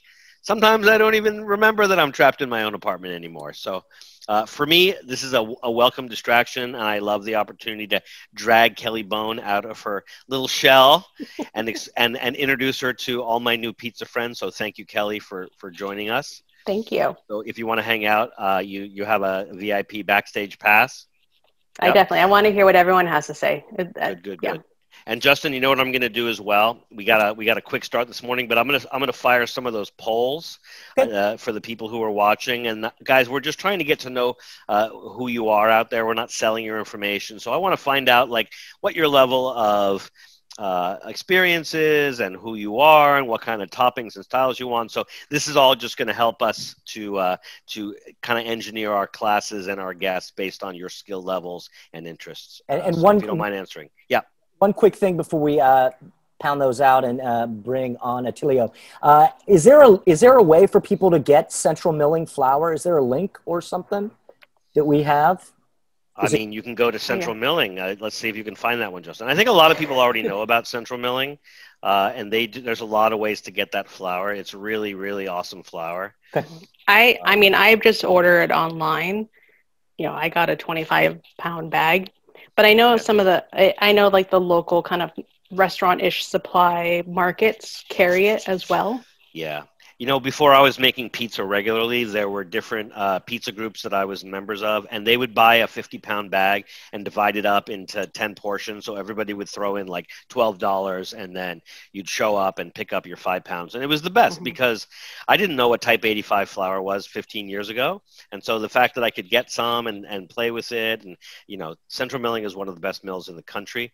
And Nicky Justo and his family, they had Justos before Central Milling, killing it for decades. And you know, they started like a whole thing up in San Francisco because I think a lot of people were just using, you know, regular old commercial flour before. And so, you know, artisan baking in California, I think the birthplace of it really is San Francisco. And even though LA is picking up the slack, and San Diego too, we don't really have much of a history or a culture until pretty recently, right? So yeah, you guys have the what are those guys down south, Kelly? The what brothers? The guys who have that little bakery. Oh, Prager. Oh yeah. Oh, fantastic. Yeah, that's the only bread that Prager and Wayfarer are the two bakeries here. Right, those are amazing. Those are the only bread I buy. I actually thought of them because I saw a question from Laura Meyer on the chat, and she was asking about sprouted grains. So Laura, I think you're up in the Bay Area. I do sprouted grains down here. I don't buy sprouted. I know I can get them from King Arthur. They have a really nice sprouted grain flour, but I buy grains from like the farmer's market. We have Kandarian there, and I know the Prager brothers, they sprout a lot of their own grains too. So I just buy grains from the farmer's market or from local mills before they grind them down and sprout them myself. And I think that's the best thing you can possibly do. So why don't they get to that, and just give a shout out to the Prager brothers, even though I couldn't remember their name. They're awesome. I got to get them in on the class too. Their bread is amazing. I would watch that. Oh my God. Right? Me too. Me too. All right, Kelly, thank you again. Right. Stick around. And looking forward to our class on the 18th. All right, guys, we don't have we're not live on the sign up yet because we have to get our recipes together. But Kelly, let's do that in the next couple of days so we can get that link live for people to sign up. All right. I've been running through them and really nailing them down. So yeah, we'll have those soon. Awesome. Thank you. Thank you so much. We're gonna bring on Attilio. Attilio, you're gonna get the blue belly of pizza-ness. We'll see. We'll see if Attilio comes on or not. There he is. Where is he? Where is he? I still see Kelly Bone. I guess I have to change my view. Let's get the gallery view going. There we go. Attilio. You're muted, brother. Hello. Hello, sir. How are you? Good. How are you? Welcome back. Thank you. I say welcome back because you Zoom bombed us at the beginning. Oh, did I? Yeah, you're supposed to come on with your video off and your audio muted, but you know what? It's a free webinar, so you get what you get. I always like to see your face, although I cannot see your face. You're like backlit by the sun. There you go. Hold on. Let me, That's all right. Take your time. We're just sending out polls to people. Perfect. Is that better? That's awesome. Perfect. Where are you there? In the office. In the office, huh? Is that where all the action happens? At the moment. In about an hour, I'll be upstairs. So what's going? Where? Tell us where you are. Are you in New Jersey? Kenilworth, New Jersey. Is that North or South Jersey? For those of us who don't know. It's considered central New Jersey. 15 minutes from Newark Airport. Nice. Yeah. Nice. And so what are you up to today? Are you doing a big catering order? Yeah, I just knocked that out before, and then we open up at 4 p.m., so at 3 o'clock, I got to start getting ready to rock and roll. That sounds good. Yeah. Well, we're going to keep you, but not for too long. No, that's fine. Okay? I'm excited. I'm excited, too. So, there's a lot of stuff we can talk about. The thing that I'm most excited about is that I consider you like an enlightened New York pizza maker. And by enlightened, I mean you started out like, at neighborhood pizzerias and bagel shops. I was talking about it earlier. And Correct. You kind of chose your own path. You got away from the path that a lot of people stay on their whole lives. So I kind of want to, I'm really excited to do a bunch of classes with you, but I kind of wanted you to introduce yourself and tell people about your journey, where you started, how you ended up where you are. You mind if we just start with that? Yeah, sure. So when I was 13 years old, I started to work in a popular bagel store in Staten Island. I started off as a stock boy. Then they put me into, they had me working behind the deli counter. Then they asked me if I wanted to be a baker. So I did all the baking in-house, and then eventually I learned how to make the dough for all the bagels. I used to make apple turnovers, croissants. So I learned a lot from the bagel industry. Then when I was around 23 years old, I decided... Wait. Too fast. Let's slow it down. So wait, at what age were you making the actual dough? So actually, I started to bake first. I was baking at 15 years old. 15 years old. Did your parents know about this? They did. I mean, that's an adult job. It kept me out of trouble. Were you in a lot of trouble at that age? Here and there. But, all right. Yeah, but I worked a lot, though. How much is a lot? Back then, I would say I was probably working 50, 60 hours a week with high school. That's amazing. With high school. So you went to high school and you worked 50, 60 hours a week. Correct. My mom wouldn't let me work more than 30. I would try to sneak in 35, but that's a lot. Yeah, I worked a lot. So, for example, on a Saturday night, I had to go in at 2 a.m. to get ready for Sunday morning. That's Start amazing. Of the day was 2 a.m. I had to be ready to rock and roll for 5 o'clock. And keep in mind, don't we have child labor laws in this country? Back then, no. I think they just started going into effect in the last maybe 10 years, but back then, definitely not. I love that. That's awesome. But, all right, so I cut you off. So 13, you were doing stock. 15, you started mixing dough. How long did you spend? What was the total number of years you spent before you got into pizza? I left there when I was 17 years old. They actually they wanted me to work in one of their they had a German bakery. Wow. They wanted to bring me on board with, and I actually turned them down. Then later on, when I was about 22 years old, I signed a lease for a store in Cranford, New Jersey. And I was going to open up a brick oven bagel store. And at the time, my wife's brother had a franchise pizzeria in Staten Island, brick oven. It's called Goodfellas Pizza. So I used to go there back and forth, fool around with their oven, make pizzas. And at last second, I decided to turn that location that was going to turn into a bagel store. I decided to go with brick oven pizza. Wow. Because I hate the hours at a bagel store. It's just not for me. You have to be in at 3 a.m.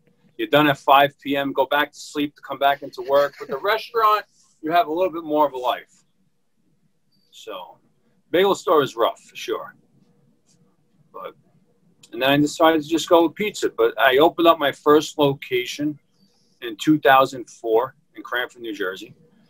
But at that time, I'm not going to mention any flour brands, names, but I was using what I referred to as shit flour for the 14 years of my first location, and I was also using commercial yeast. And then later on, I fell in love with this one company called Bobolink Dairy out of Milford, New Jersey. And they're a grass-fed farm. They make amazing cheeses. Hold on one second. They make a bunch of nice cheeses, and they also make beautiful bread. They use a lot of ancient grains. So I decided to call one of the owners there by the name of Nina White, and I asked if she minded teaching me one-on-one, and I wanted to learn from her, and she said yes. She brought me on board. She told me about sourdough starter. I also learned from her about the different grains, and that's where I changed my whole outlook on working with local flours and grains. So wow. I'm just for me, I'm not going to mention any names, but I'm against using imported flours and everything else. The flour I buy comes with a milling date. I use the flour at max. I mean, I use it within a month period from the milling date. Wow. And like I told you before, like the basement that I have here, I'm very fortunate for the basement. Right now, the basement's at 70 degrees. And I would say all year long, it fluctuates anywhere from 65 to 70 degrees. So my flour is always kept at a nice cool temperature. So I don't really have to worry about too much. Like, for example, some of the stuff I learned from you, the desired dough temperature. My flour is always at 68, 70 degrees. The room temp is always at 68, 70 degrees. But the only thing I have to worry about is the water temperature, which that does change big time. So in the summer months, that water that comes straight out of that sink, it's hot, just from the ground. So I always work with ice water. Awesome. Yeah. So did you? I mean, let's talk about your change for your transition from bagels to pizza. How did it go when you first opened that pizzeria?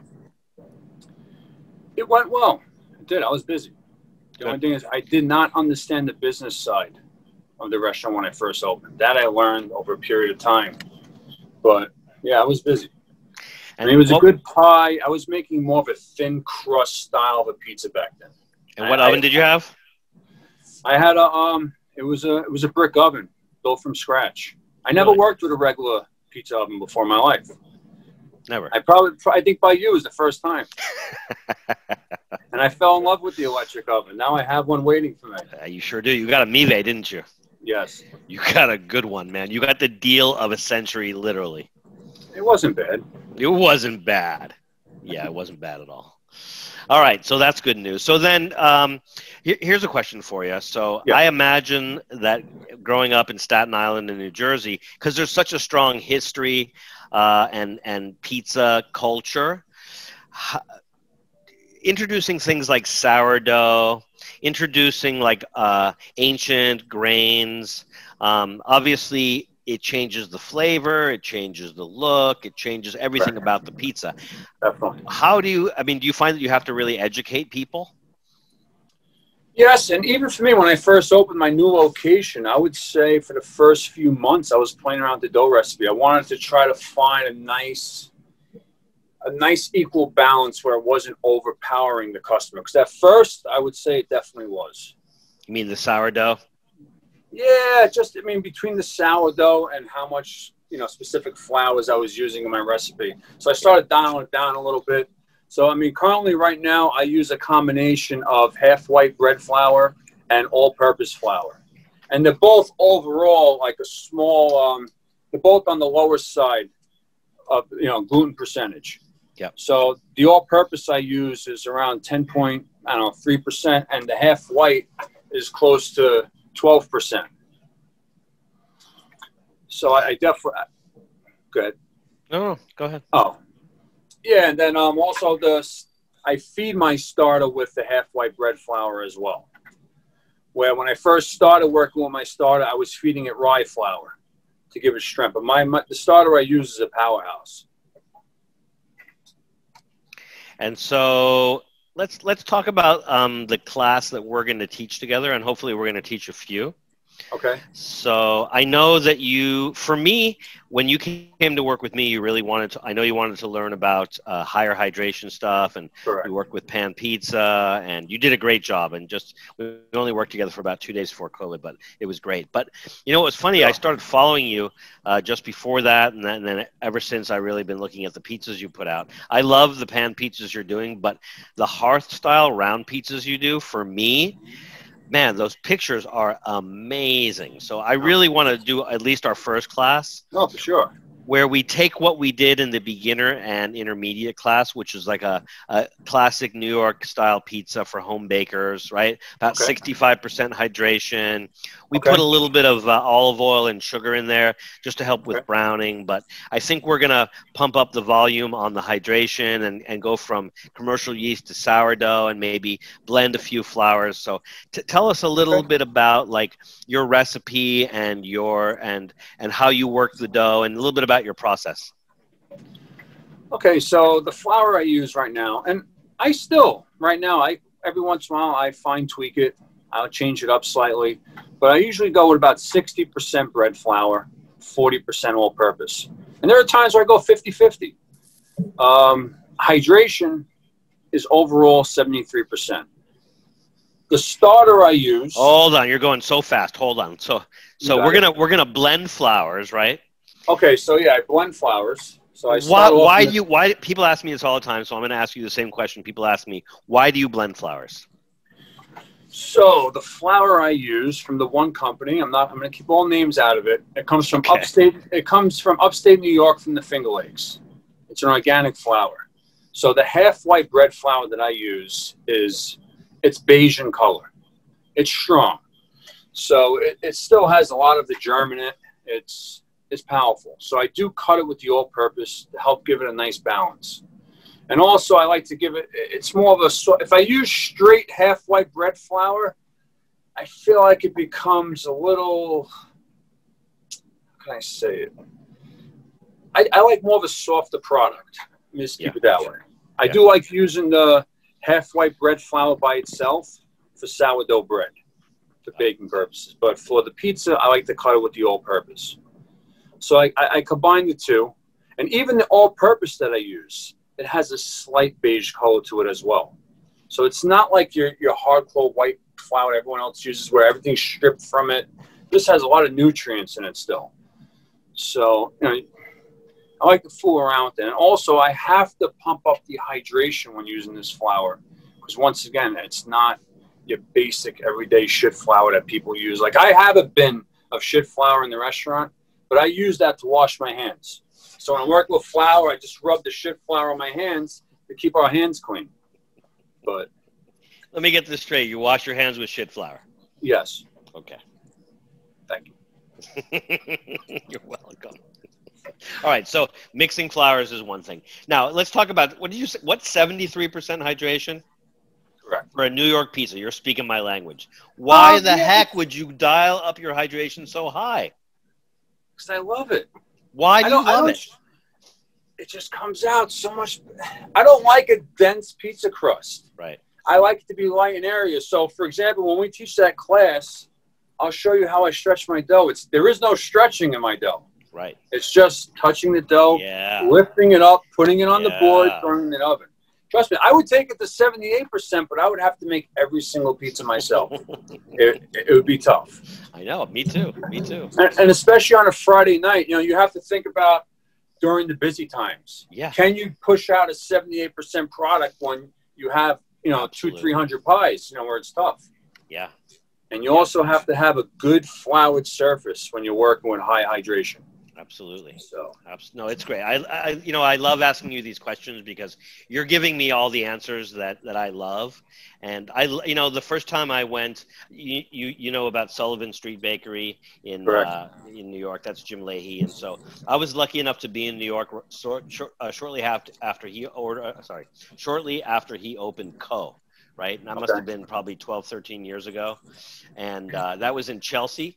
And I remember walking in there, and for me, like a bakery by Jim Leahy, let alone a pizzeria, is like my temple. So I go in, I sit down, I'm so excited. I always do the same thing. I get up to pretend I'm going to the restroom, and I go try to peek in the kitchen, and I stop at the window because I see not Jim, but one of his chefs stretching out a dough. I'm going to say that dough was about 80% hydration. There was no stretching. It was exactly what you were talking about, right? And I was like, oh my God, like I couldn't believe it. And I stood there they couldn't get me away from there. I had to go back. My wife was waiting for me. The server wanted us to put it in an order, but I couldn't stop watching that guy because for the first time in my life, I saw my dream dough being served in a pizzeria. And people have been telling me for years, especially Italians, no. You can't do an 80% dough in a commercial environment. And I was at 88% at that time, right? Mm-hmm. And everybody's telling me you can't do it. And I'm like, I know you can't do it. But then I saw this guy. I'm like, and that pizza was one of the best pizza I ever had in my life. And there was nothing on it. Attilio, there was nothing on it. So anyway, you're speaking my language. Thank you. You're frozen, and I'm pretty sure that's me. So keep talking. A new location. If I was going to build a new location and work with super high hydration, I feel you need a big work surface around the oven. You definitely do. You have to keep everything floured really well because it's the only way you could really work with it. It's tough, but it definitely could be done for sure. For sure. And and one of the most important things I always tell people when opening a new location is try to keep all your rooms tempered if you can. Build an actual dough room. The temperature is key. That's what you teach. It's the most important factor in everything. Absolutely. So I just had a question. I believe it was from a Jason. I saw it pop up real quick and it disappeared. Yeah. He wanted to know my starter percentage for the pizza recipe. So I do go with 20% starter in the recipe. Gotcha. And that's because I go with, and that's if I'm going to be baking within 36 hours. If I wanted to go even a longer fermentation, I'm going to dial that down big time. So that's basing it off of a 36-hour you know. Very important. Very important. So, you know, a lot of people ask that kind of question to me, and you have to answer the question with a question. The amount of starter that you use is based on so many things: fermentation schedule, temperature, so many things, right? Flavor profile, the type of flour you're using, the amount of water, even the mixer, right? There's so many things that affect it. Somebody's asking what your Instagram is. What is your Instagram? My personal Instagram is Pizza by Attilio, Attilio, and the restaurant name, the Instagram for the restaurant is Ava's Kitchen and Bar. Thank you. I love following. I follow both, of course, but your personal pizza account is awesome. I really enjoy it. No, you're welcome. Yeah, I really like when I look at your pizza, I can see how wet it is. I can see how kind of wild it is. I like that none of the pizzas are ever perfectly round. There's lots of bubbles and a lot of beautiful shades of brown. I always say that I always want at least 3 shades of brown in my pizza. Oh, okay. You know, and yeah, makes sense. Yeah, because there's flavor and texture and color and aroma there. So for me, I love the round pizzas you're doing, and I definitely want to start with that. No, and I know what you mean by looking at it. I mean, I could actually point out photos, too, that I'm not happy about. I'm sure. Where the dough is not 100% ready. Yeah. So basically, I mean, we take the dough out of the fridge at 10 a.m. So depending on what time of the year it is, I have to keep that dough in different locations of the restaurant. So right now I have my dough stacked behind the bar area, which that area right now is around 80 degrees. Yeah. And that dough we pull out at 10 a.m. and we're baking at 5 p.m. Yeah. So, and then even at 5 p.m., we're constantly rotating the dough throughout the night to have it ready. And sometimes at 5 p.m., it's perfect, ready to go. And sometimes 6 p.m. is that perfect hour. Yeah. So, you know, it all depends. Yeah. But sometimes... Sorry, go ahead, Attilio. Yeah, so sometimes you see the photos I post on Instagram. Sometimes I'm shooting those photos at like 4 o'clock. So the dough isn't 100% ready yet. Yeah. So there's one dough on there, Pizza by Attilio. You'll see I did a pie with Calabrian chilies. Yeah. I hate that photo. Absolutely hate. I'm thinking about deleting it. Oh, God. I shot the photo early and the dough was not ready. Why don't you make a comment that the dough's not ready so we can learn from that? I'm going to comment on that today just so everybody can see what I'm talking about. They can see the example. Yes. Let them know that you're considering deleting it and that they should look at it for all of its unique flaws. And then it's gone. That's all good. That's fine. Oh, yep, I'll do that. So one of the things I just want to comment on that I like is that what you're doing is a classic bakery technique. And I don't know if you started doing that when you were making bagels, but I know when I've worked in bakeries and trained in bakeries, we're moving dough all around because you really want to nail that level of fermentation and also the temperature, which is super important. And to be honest, that's another thing that I admire that you're doing. And I'm not just saying that because we're doing a class together, but you know, you talked about when I actually invited you to come into one of my advanced classes and just like, you know, comment and talk to people. And you were talking about working with really warm dough. Correct. Can you tell people about like that philosophy or that way of working and why you do it? Oh, it's night and day. Night and day. I mean, if you pull out I would say a lot of the average pizzerias, they're working with cold dough. If you work with cold dough, you're going to end up with a dense crust. So, I mean, especially with the dough that I work with, if my dough is at 75 degrees, it cooks like shit. I like my dough to be at roughly around 81 to 83 degrees before I start baking. And it just comes out perfect. It's a lot harder to work with. It's harder to pull out of the dough tray, but it's just, you get way better results out of it. And that to me, what it's all about. Yeah. I don't want to push out a shit product. I really don't.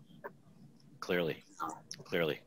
So let's see, I'm looking at my calendar right now. And so I think what I'm going to try to do is I'm going to try to get you on the 25th. And that's going to be the week after Kelly Bone. That's going to be in 3 weeks on a Sunday. And I think I'm going to call that weekend Jersey Boys because I got Dan Richer from Ratza and I got you there. He's going to be on Saturday and you're going to be on Sunday. Perfect. So that's going to probably be a 3.5 or a 4 hour class. Okay. So what I would like to do there is we'll give people a recipe. It'll be similar to what you're doing. We're going to blend flours. We're going to go, low to mid 70s on the hydration, and we'll ask people to make the dough in advance of class so that we can all bake together. Okay. And that's one of the big differences between this new generation of classes and the old one. The old one in the beginner class, we had a 2-part version, make dough one day and bake the next. But right now, or at least up until now, the intermediate and the advanced were just single 4-hour seminars where we make dough and we go deep on dough making and fermentation. But in these part 2 intermediate and advanced classes, I want people to make the dough in advance of the class so we can all bake together. And then in our class, I want to actually make the dough. You're going to be in your pizzeria. You've got an old 80-quart Hobart, right? Correct. So you're going to make it in that. We'll be at home in our KitchenAids making dough with you. And then we want to see everything. We want to see how you mix the dough. We want to see how it feels, how it looks. And then for the second part of the class, what I would love to do is make pizza with you, right? So you'll have your dough that's been, kind of like expertly fermented, moved around, right? And then you'll show us what you like, what you don't like. I have to come in extra early that day just to get it ready. I got to play the clock like I normally would. So. Oh, well, not 3 a.m. I hope. But I will get in early. I can't come on the Zoom class and make a shit pizza. It ain't happening. I know. Believe me, I keep pretty crazy hours too. So thank you for that. I appreciate it. And what I can do is too, I do throw an autolyse on my dough. So during that little period, if you like, I could also show everyone how I feed the starter as well. Yes, that would be awesome. So I also have a small 20-quart mixer as well, and I'll feed the starter in that. I just give it a light, quick mix. That's all. It's nothing crazy. Perfect. So one of the things I'm going to need from you is I'm going to need a starter recipe, and I know we kind of went over it already, but I want to get the registration for this class live this week. That's fine. So I'll put a link to it on my calendar, and then I'll let people know on Instagram when it's live so they can sign up. That's fine. That sounds awesome.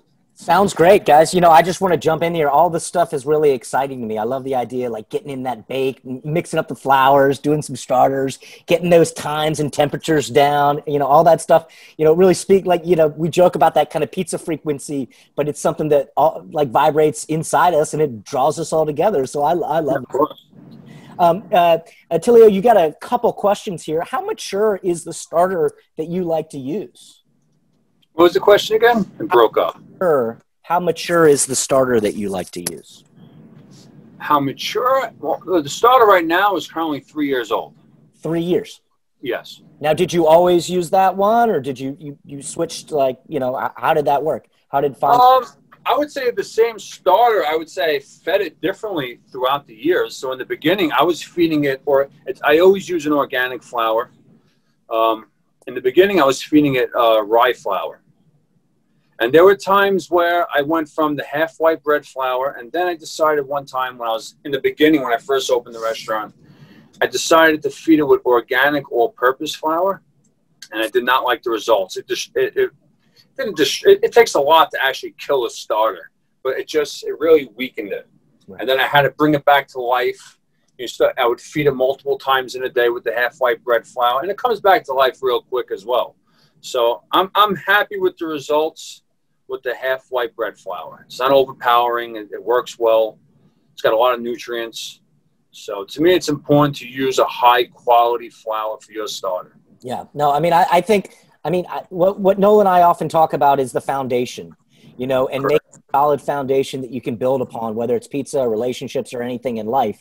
And if you use good quality sourced ingredients, like you said, I love the idea of, the newer freshly milled flours, that is going to translate into what your people are eating, and we want to feed them as much quality, and you would put love in there, basically. I would love to take it to the next level someday and mill my own grains. Yeah. Something I'd like to do down the road. I probably wouldn't do it for every single recipe. It depends how much time you have on your hand. Oh, and how much money you got to spend too. Yeah, exactly. That too.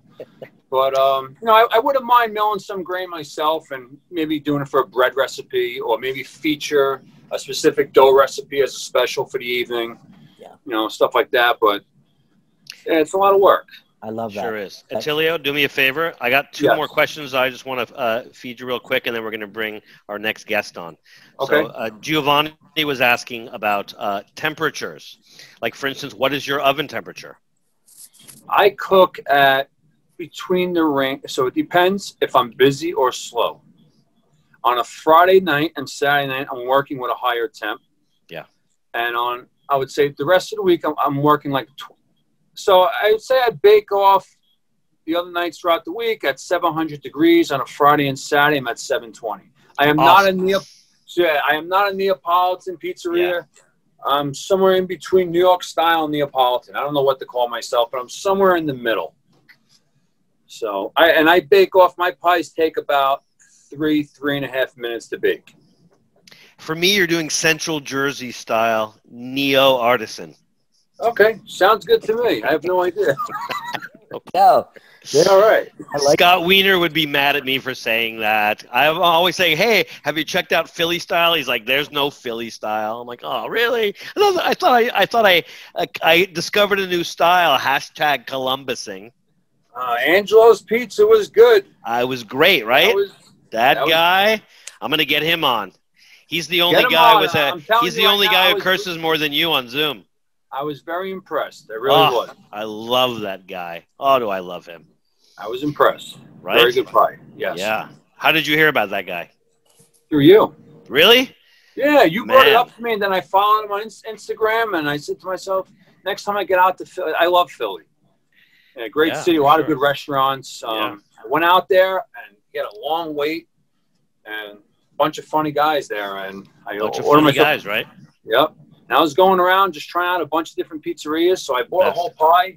I ate 2 slices, and I'm like, shit, I wish I wasn't trying out today. I would have, forget it. I would have destroyed that pie in 3 minutes. Yeah. Hey, one more question, then we're going to go on to Ines. And so we'll cover this in class, but somebody's asking about how are you balling the high hydration dough?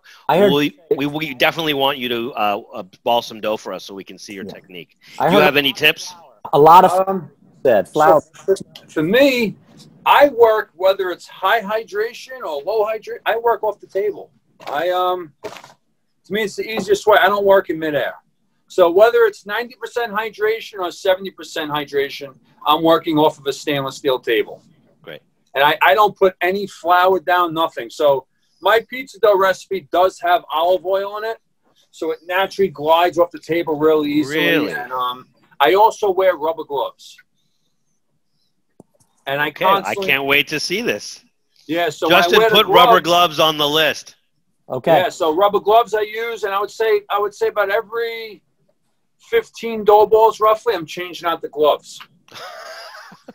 Because this is definitely Central Jersey pie. There's no two ways about it. Justin, call Scott Wiener and tell him he's wrong again. Tell him. Tell him he's wrong. We just discovered a new pizza, hashtag Columbusing. I'm staying out of it. No. I'm starting up. I just can't take it anymore. There you go. All right. Well, hold on 1 second. Let me show you the dinosaur. Yeah, let's see the dinosaur, please. I know exactly what he's showing us right now. How do I flip the screen on here? Don't worry about it. Just show us the dinosaur. We got to get Ines on. She's a busy girl. There's the dinosaur. Wow, it looks good. You wait. That's not an old Hobart. It looks brand new. Oh no, that's from the 1940s. It's all stainless steel. How did you? It came out of a hospital. Oh, no wonder. It's immaculate. Yeah. I'm sorry. It's literally from the 1940s. 1940s, yes. And it's all stainless. Oh my God, those are the best. I've never seen. It looks brand new. Now hold on. Hold up. I'm holding. Temperature of the room. Let me see. See why I like this guy, Justin? He's my boy. Wait, can we see it or no? 71. Perfect. Wow. Yeah. Attilio, I'm super excited to be doing classes with you. No, same here. Also, one of the things I want you to get into in the third part of class, I like the way that you're sourcing local ingredients. And I know that it's almost a cliche at this point, but you do it. You're not doing it to be like farm to table or chefy. You're doing it because that's what you think makes the best pizza, right? Yeah, sure, why not? I want to use good ingredients. It's to me, if it's, I don't know, if you want it to be like, I don't want to use that word. I was about to say something bad, but don't say something bad. Yeah, I was going to say something bad, but you should take pride in what you do. Yes. It's yes. I put it. I don't want to be a pig in the industry. If I would buy $13 bags of 50. My flour cost me $55 a bag, not $13 a bag. I know. So. Yeah. It's funny. Somebody got on one of my Instagram posts, and I thought it was a joke at first, but I actually read it twice, and I think it's not. He was saying he's a truck driver in New Jersey, and he loves your pizza. And I'm thinking like, all right, truck drivers, I don't even know what stereotype is gonna, I try to stay away from it, but like, let me get this straight. So you're serving $55 a bag flour to truck drivers who would be happy probably with $13 flour. Mm-hmm. You got to charge them a reasonable price, right? But what it is though too, you could still make a really nice product with a $13 bag of flour, but you won't have that same flavor. No, it won't smell the same. The flavor is there. It really is. It is a big difference. All right, we got to end this Pizza Love Fest now because we'll keep going, and I know we got to get other guests on. So I'm really looking forward to working with you. Let's get the recipe down so we can get the class registration live. Attilio, thank you for being with us. I know you have a lot going on there, so keep up the good work, and thanks again. We love you. Perfect. Thank you. Thank you, Attilio. brother. Thank you. I had to end it. I could go on forever. No, I could go on with everybody. Kelly, Ines. It's breaking my heart that we have to do such things. I know. Why don't we? That's awesome. I just, let's get geeky on the doji dough. Let's bring Ines on. Ines, you getting the Blue Bella Pizza mix? Yes. Where's Ines? She was on from the beginning. She's here. She's taking a break. Where is she? Video. Let's get this party started. Yay, Ines. What's going on? I was going to ask you the same question. Happy Saturday. I guess it's Saturday. I have to look at my calendar. Saturday. Whoa, yeah. Wait, hold on. What's up with that little, what's up with that pizza board in the back there? I thought it would be like a nice backdrop conversation piece. Wait a minute. That's very Hans Fama style, is it not? Totally inspired by Hans Fama and also Felix, which they also have a beautiful display board. Right. Beautiful.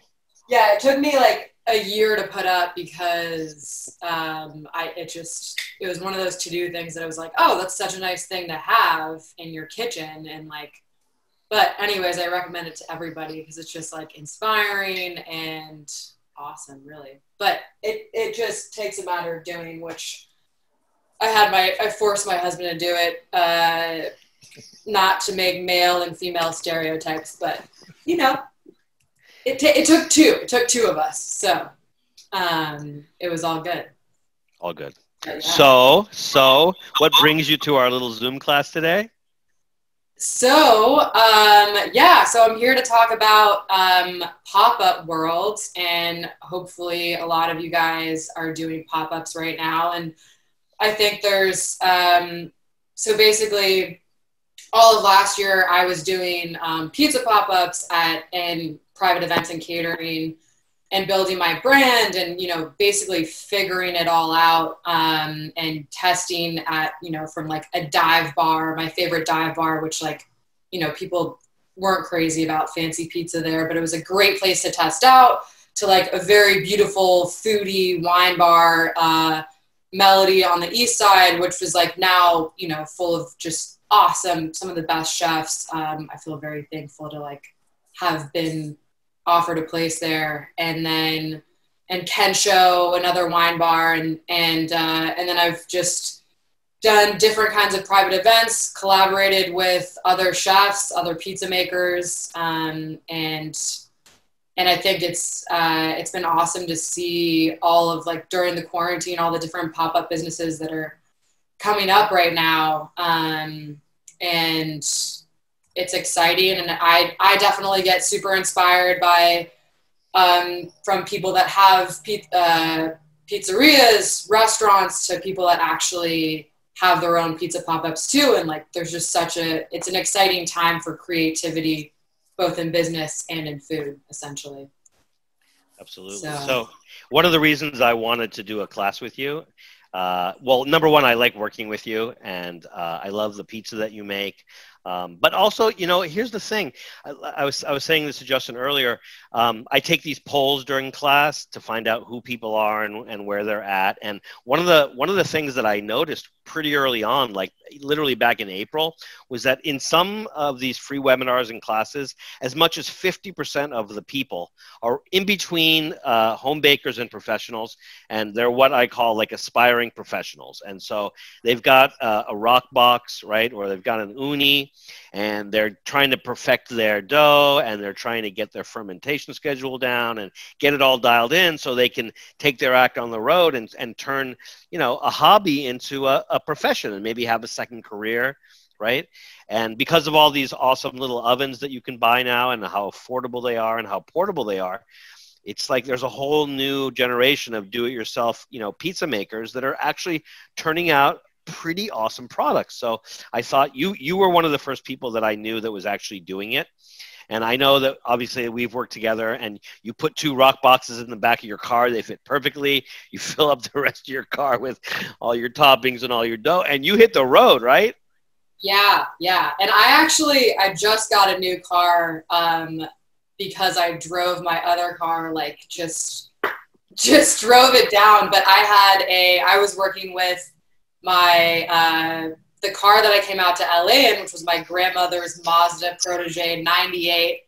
And that thing was it was just purring like a Hummer, and I would pack it to the brim with super hot ovens and like all different types of ingredients and pizza boxes. And I mean, I think like, I'm thankful that was my first car. I'm thankful that I just like didn't really know any better and just shoved it full of stuff, because I think it's a good learning experience as well, of like, use what you have. Yes. And then slowly invest when it's like the proper time, or you break your car eventually, or your car breaks on you. But yeah, that thing was like a pizza lowrider. I feel like the 2 big ovens in the back like made the back go down a little bit, right? And it was like you'd show up and I was like, whoa, there she is.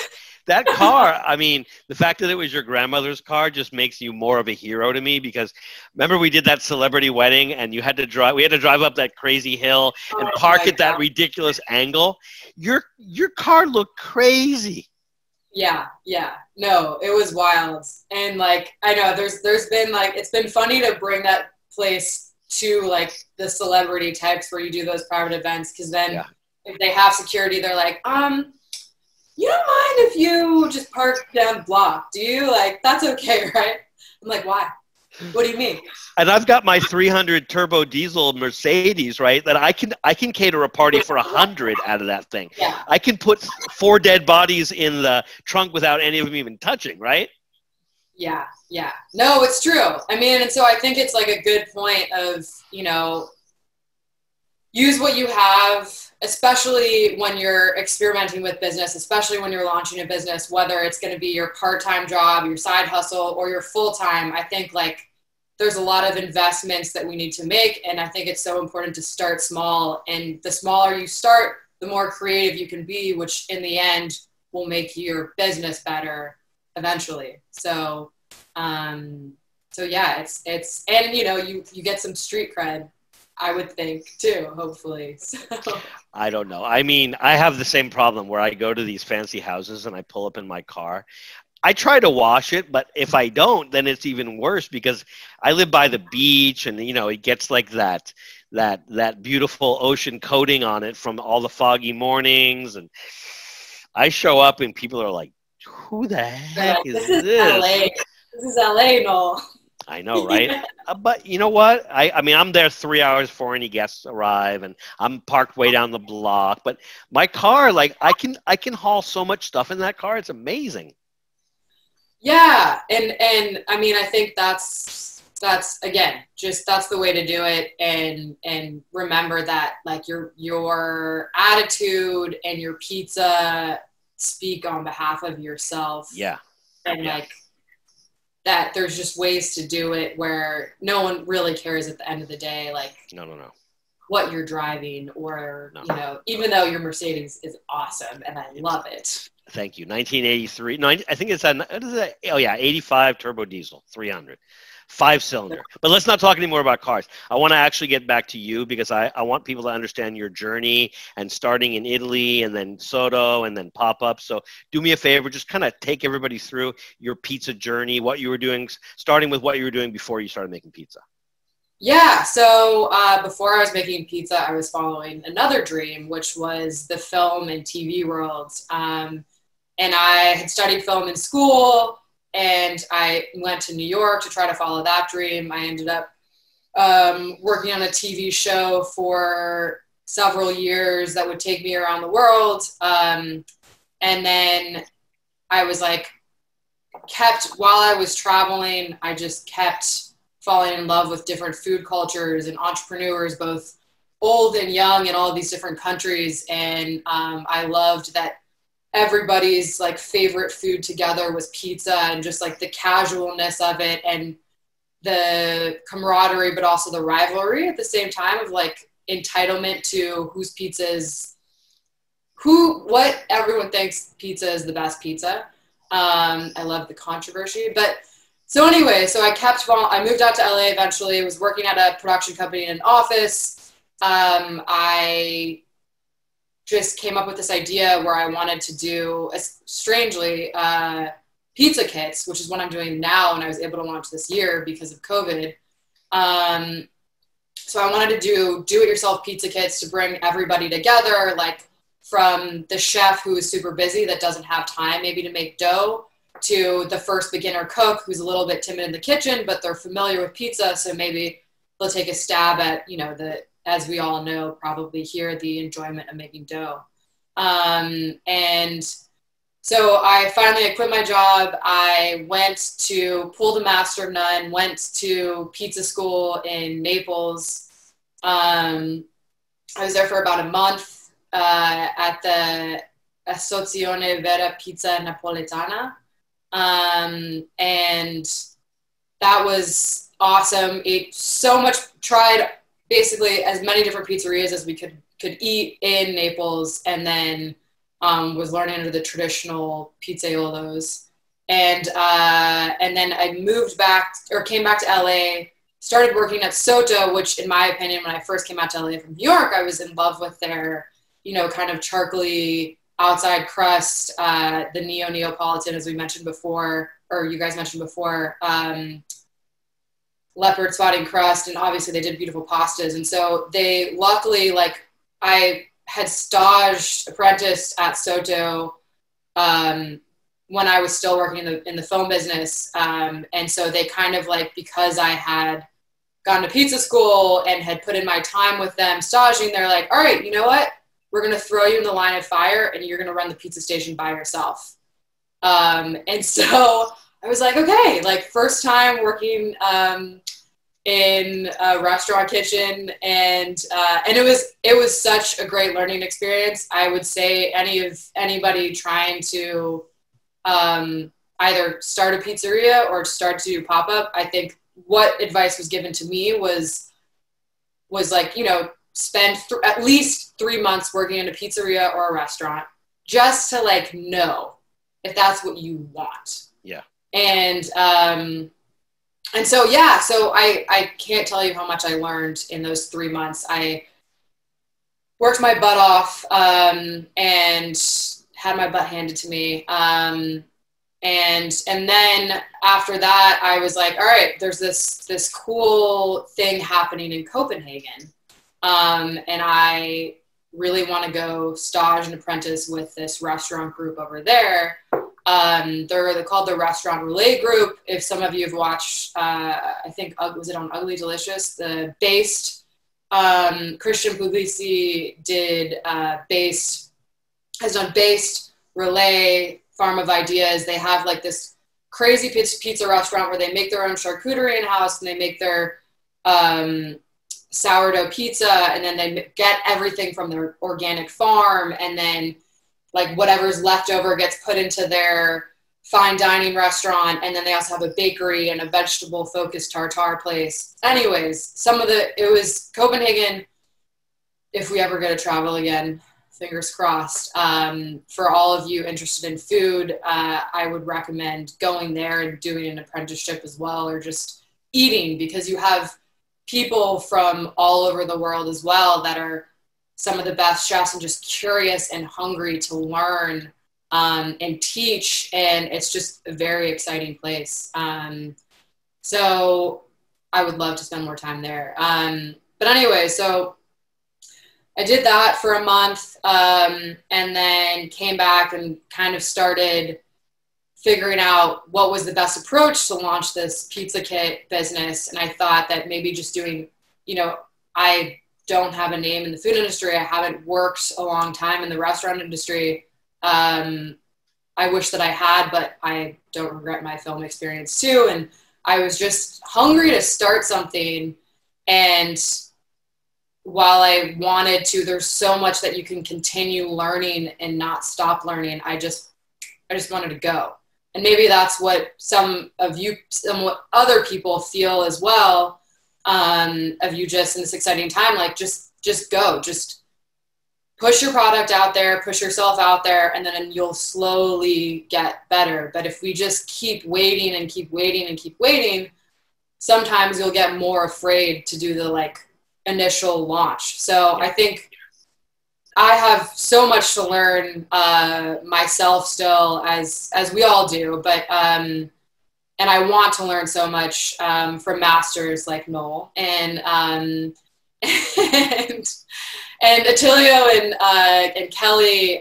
They sound so exciting. I want to take their classes. It sounds awesome. But I think what some of my favorite advice has just been you can learn to be the best bread maker or the best pizza maker, and put in your time of mastering those hours. But if you just launch your business and just test it out and see what works, that will maybe go faster and then hone in on your skills. So that's kind of the model that I'm using, especially in this crazy time. And last year and this year in this crazy economy of what's going to happen, what's not going to happen. Opening a restaurant is scary right now. Props to everyone doing it.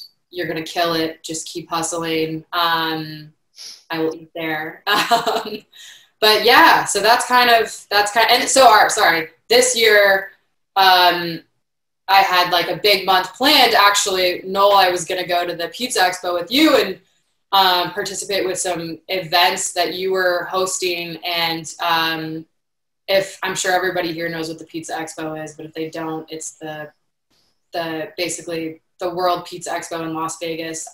Hopefully they'll do it again someday. It's awesome. If anybody gets a chance to go, should 100% go.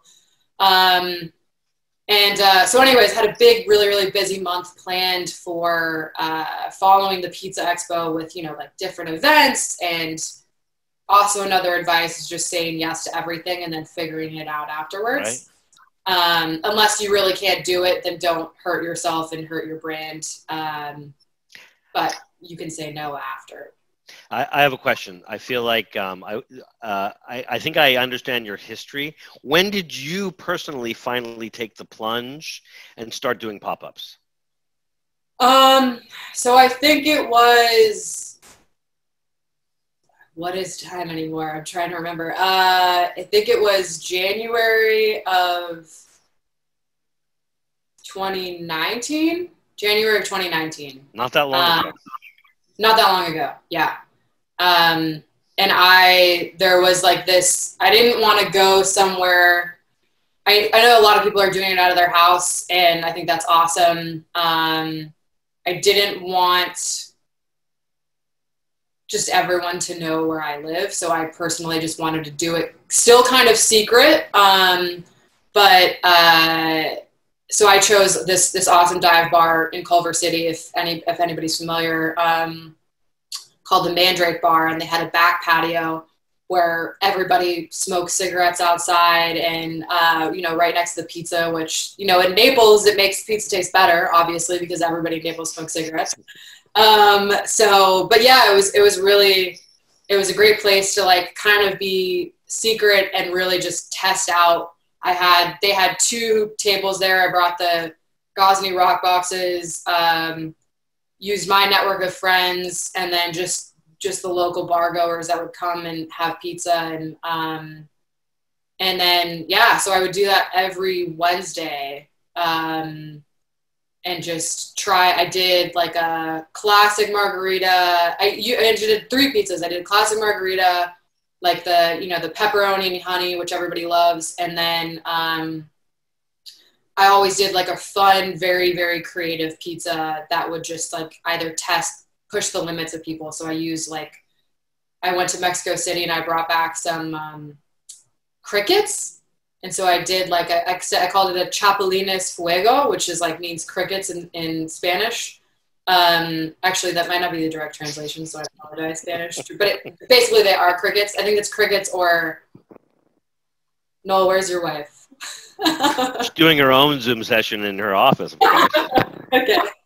But so anyway, so it was a crickets pizza, and I used like Oaxacan cheese and crickets that were crumbled up, so it was a little bit, people were introduced to it and excited by it, but you couldn't actually see the physical crickets, which I think freaks out a lot of people. But anyways, that was just an example of like messing with fun flavors and like seeing what would click, and it was super fun because you'd have a lot of repeat customers that some people were just like classic margarita, you know, die hard, that's all I want. Whereas other people were like, I always want the adventurous one. I always want to try it. And so it was fun, like building that rapport with different customers. Awesome. And that is an important thing as well, obviously. So, you know, what's so interesting to me is that I work a lot. These Zoom classes have opened up kind of a new world to me because there were all those people that wanted to come to my classes, but either they had to travel too far or they couldn't afford it or whatever it was. Now they're able to come to my classes. They're more accessible because they're online. And then what I often do is like an hour or 2 of consulting with them to help them dial in their pizza. But what I'm hoping to do with you is avoid that whole hour or 2 and like do classes for people. So I think it's not just one thing that people need to learn. It's so many different things that you're doing to make a successful, not just one pop-up, but you've turned one pop-up in Culver City into a career, right? Yeah. And even though you started by with this idea of like do-it-yourself dough kits, that actually was kind of part 2 of your career, right? Because the pop-ups ended up coming up first, and then you kind of went back to that during COVID, and now you have 2 small businesses that are both flourishing, right? Yeah, totally. So for me, you know, I think that, I'm sorry to interrupt, Ines, but for me, one of the reasons I want to work with you is that you have real world experience, right? You didn't start out in pizza. And you have made it work with a combination of social media and just old-fashioned networking and being friendly with people, but also you've got your pizza dialed in. You did your homework. You went to Naples, right? You've worked with chefs. You've staged.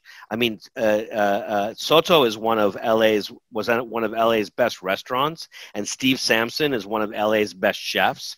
And so I think it's really cool. I kind of went through the same path, or went down the same path, working with chefs and staging and working on the line for a couple of years, and then started doing my own thing.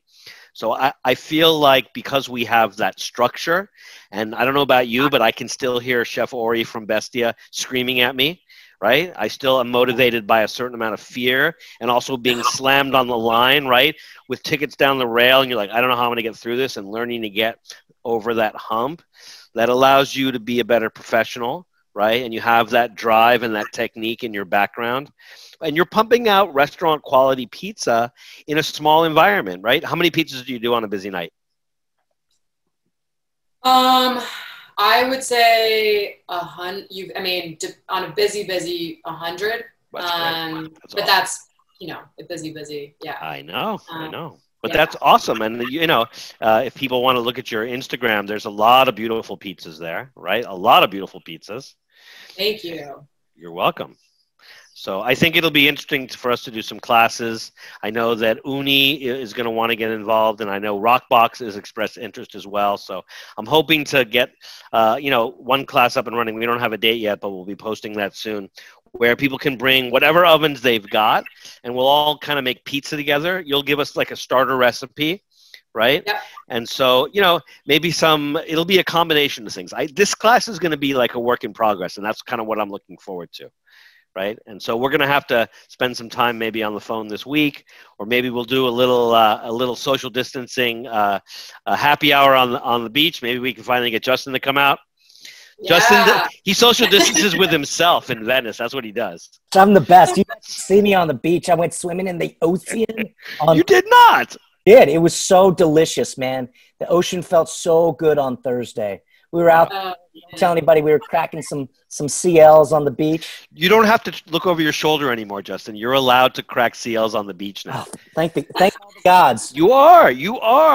I want to just jump in here. I know time time keeps slipping into the future, but we do have some questions for you. And let me just say, it is beautiful to see you again, as someone that I hung out with, prepped with, and pizza pied with. It's always good to see not only our neighbor, but our kindred spirit in pizza pie. So it's great to see you, and I'm glad to hear that everything is a rockin' and a rollin', so to speak. So question that I've often wondered at looking at your keychains: why the Lupa Cota, the cooked wolf? Is that what people are asking? Giovanni is asking. Yeah. So Lupa Cota, so basically, when I was one of my trips to Italy, I first found out about the power of Lupa, which is the she-wolf, and it is a symbol in Rome that she saved, I always butcher this, Romulus and Remus, right? Yep, exactly. And basically mothered them back to health, the founders of Rome. And but when we first went to Siena, Italy, I don't know if anybody's familiar. Basically, they were doing this awesome medieval horse race, and where they basically have a horse race in a piazza that is just imagine all of the different neighborhoods in this medieval town. That you have some people that used to be the bakers, the sewers, the fishermen, and they all have these amazing dinners and then race against each other. But so basically when we were traveling, I picked a neighborhood, my husband picked a neighborhood, I picked the she-wolf, the Lupa neighborhood, and fell in love with that symbol. And, so there we go. Yep, exactly. So I also, when I first fell in love with the food world, there's a book called How to Cook a Wolf by MFK Fisher, which was written in around World War II when there were all these food shortages. And it was basically how she was saying you can use whatever you have to create something delicious and something good. We don't need all the newest technologies to be the best. So going in spirit of How to Cook a Wolf and the power of the Lupa, I was like, all right, I want to incorporate whatever that means in my name or part of my business. And I also love ricotta, ricotta. I always say ricotta wrong. It's ricotta. I think I say it wrong in English and Italian, but I wanted something easy for Americans to say. So I decided, I love being a lover. One of my favorite cheeses being ricotta. I wanted to combine the two and do the cooked wolf because, flames, pizza, she-wolf. So it was kind of that's a long way description of the name. That's exactly what people are asking for. I got a couple more, so just stand by. Okay. So I think we already went over this. On a good night, you were probably kicking out 100 pies at the Mandrake. On a bad night, what was on a bad night, I mean, God, 10? Yeah. You can have, and that's the thing, that's what's so good about pop-ups and building what 2020's favorite word is, resilience, is like, I think it's, you need to realize that like, you're not always going to be slamming. Yeah, exactly. And like, it's okay. But like, you know, showing your face, putting your time in, and then it's good to know both, you know? Yeah. I think that, I mean, and this leads me to another question. You don't know if you're going to sell 100 pizzas or you're going to sell 10. However, you're still probably doing prep and bringing everything for 100 pizzas in hopes of. Yeah, well, I mean, it depends. It depends on what you're, I think for me right now, I'm not doing as those type of pop-ups anymore. For me, I'm doing actually all pizza kits, which is all pre-order. And I think that is a good method. I've seen a lot of other pizza pops do this, where they're just doing pre-order and then they have like a certain amount that are good for walk-ups. But I think that kind of gives you a ballpark on like how popular things are going to be that day. And I think also taking into account, like, what does your schedule look for, like, for that week? Like, if you think it's going to be slower on that day, you know, I may not bring as many doughs if I have a busier schedule. And if you sell out, then so be it. Right. I mean, that's somebody else. I mean, because we all are pizza geeks. You know, we always talk about this, like prepping out, you know, do you do the prep at home? Somebody's talking about the cottage food, which is a little bit beyond me.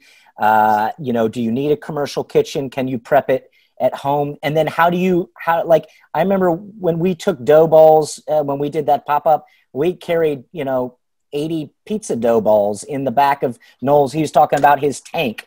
You know, can we talk about just between two of you guys, dough management in a pop-up? You know, it's very difficult because when you know, the make to bake schedule, when are those doughs going to be at their ripest point? Because that's when you want to be firing them. And if you're driving them across LA to go to somebody's house and they could have their AC could be blasting at 57 degrees or it could be 100, you know, Yeah. So the more you do it, guys, the more adept you kind of get to playing within those variables. We often say, you know, a recipe does not a pizza make, but it's just getting those variables within the pizza equation. And they have to do with temperatures of the room where you're storing the dough. Is it going to be ready in 2 hours? Is it going to be ready in 4 hours to bake, right? So how did you guys, I mean, what is your thought process a little bit on that? Yeah, so I think cottage food licenses are great. Working out of either, you know, a friend's restaurant kitchen if you're doing a pop-up, if they have space, I think that's an awesome way. Hopefully they have a walk-in, and that's a great place to store dough.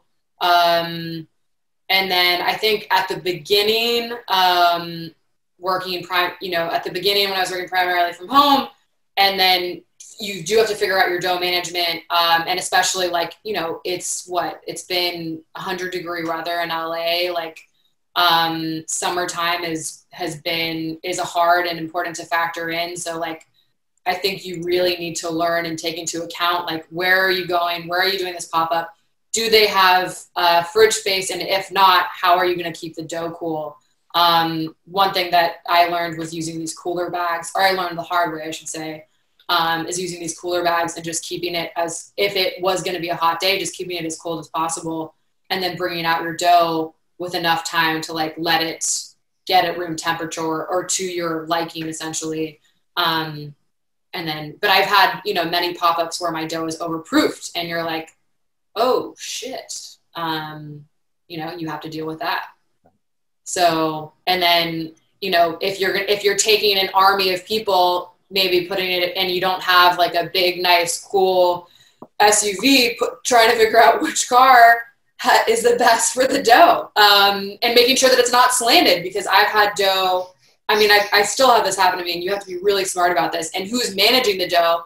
Yeah. Noel, you're awesome at repeating yourself still to this day, even to Justin and myself, who have learned by now. You're like, how is the dough? How did you keep it straight? Like, make sure you're only paying attention to the dough right now when you're carrying it out, because, you know, yeah, if maybe some of you guys have had this experience where it just smushes all to one side and then you have basically just one glob of dough, Yep. with this super hard to work with. If I remember correctly, those Hollywood Hills, you're going around those turns and that dough, as flat as it was from, Santa Monica in, it gets a little dirty going up those hills. So, Yeah. have you ever messed with cooking other flours in your rock box? I know that you were kicking those 2 rock boxes, the Green Machines. Do you ever mess with like a half double zero, maybe a bread flour? You ever, do you keep it on full blast? People are asking about temps maybe in the rock box, what you like to. Yeah, I put it on full blast to start, and then depending on, honestly, it just depends on the dough. And I think, like, as we all know or may have learned, temperature, there's so many different components of a dough, like environmentally. And so I think,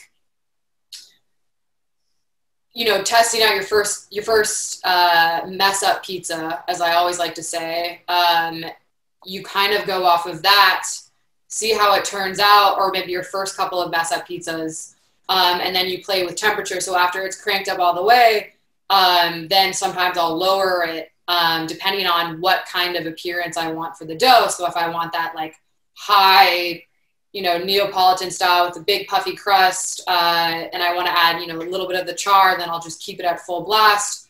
Or if I want to, have kind of I'll lower the temperature, just keep it at a low temperature. If I want a little bit of a slower cooked, longer, less soft in the center crust, if that helps answer your question. Yeah. I mean, I think that's the thing. I mean, it depends. It's very subjective. What are you looking for? You got to ride that dial. I mean, I do that with the uni. I started off on fire, but I got to turn it down because I don't want one of my corniciones to be, just burnt to heck while I'm trying. Yeah. So 2 other questions, guys. Guys, we are getting to about 12:15, so we don't want to keep Ines forever here, although. Yes, we do. It's been great. So how do you package your pizza kits? In a commissary kitchen. Okay, so you're using a commissary kitchen, but that's how prepping. They're asking, do you package your dough for your pizza kits in a 16-ounce container? I do, yes. In a 16-ounce container, and then I'm also starting to vacuum seal them as well. You're freezing them before you vacuum seal them? Yes, that's my preferred way. I've done it where you don't pre-freeze them and vacuum seal, then it's just like. So you get pandas. Yeah, yeah. We often have that question in class. People are like, "Well, how do you do this?" I'm like, as soon as you ball it, put it on a tray, put it in the freezer, let it freeze. The next day, use a vacuum sealer, or if you don't, get the old straw technique and just Ziploc, baby. Not health department approved, Justin. Your breath especially goes both ways. I plead the 7th on that one. Okay, fine. As your attorney, yeah.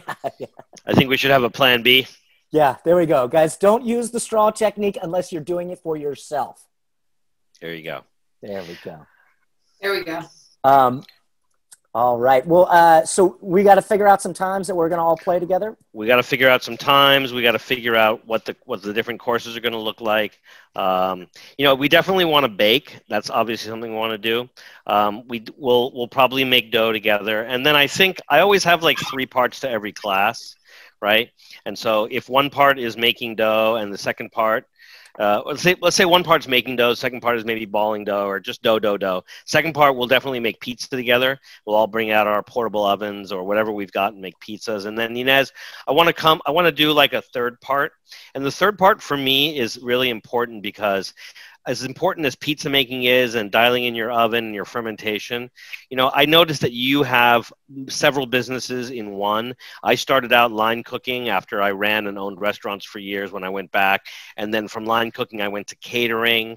And then from catering, I went to consulting. And from consulting, I went to teaching. And then now that it's COVID, I'm doing everything online, both consulting and teaching. So I feel like every business model, especially in 2020, needs a plan A, a plan B, and a plan C. And as soon as you launch plan B, you better get a plan D going, because things are moving fast these days.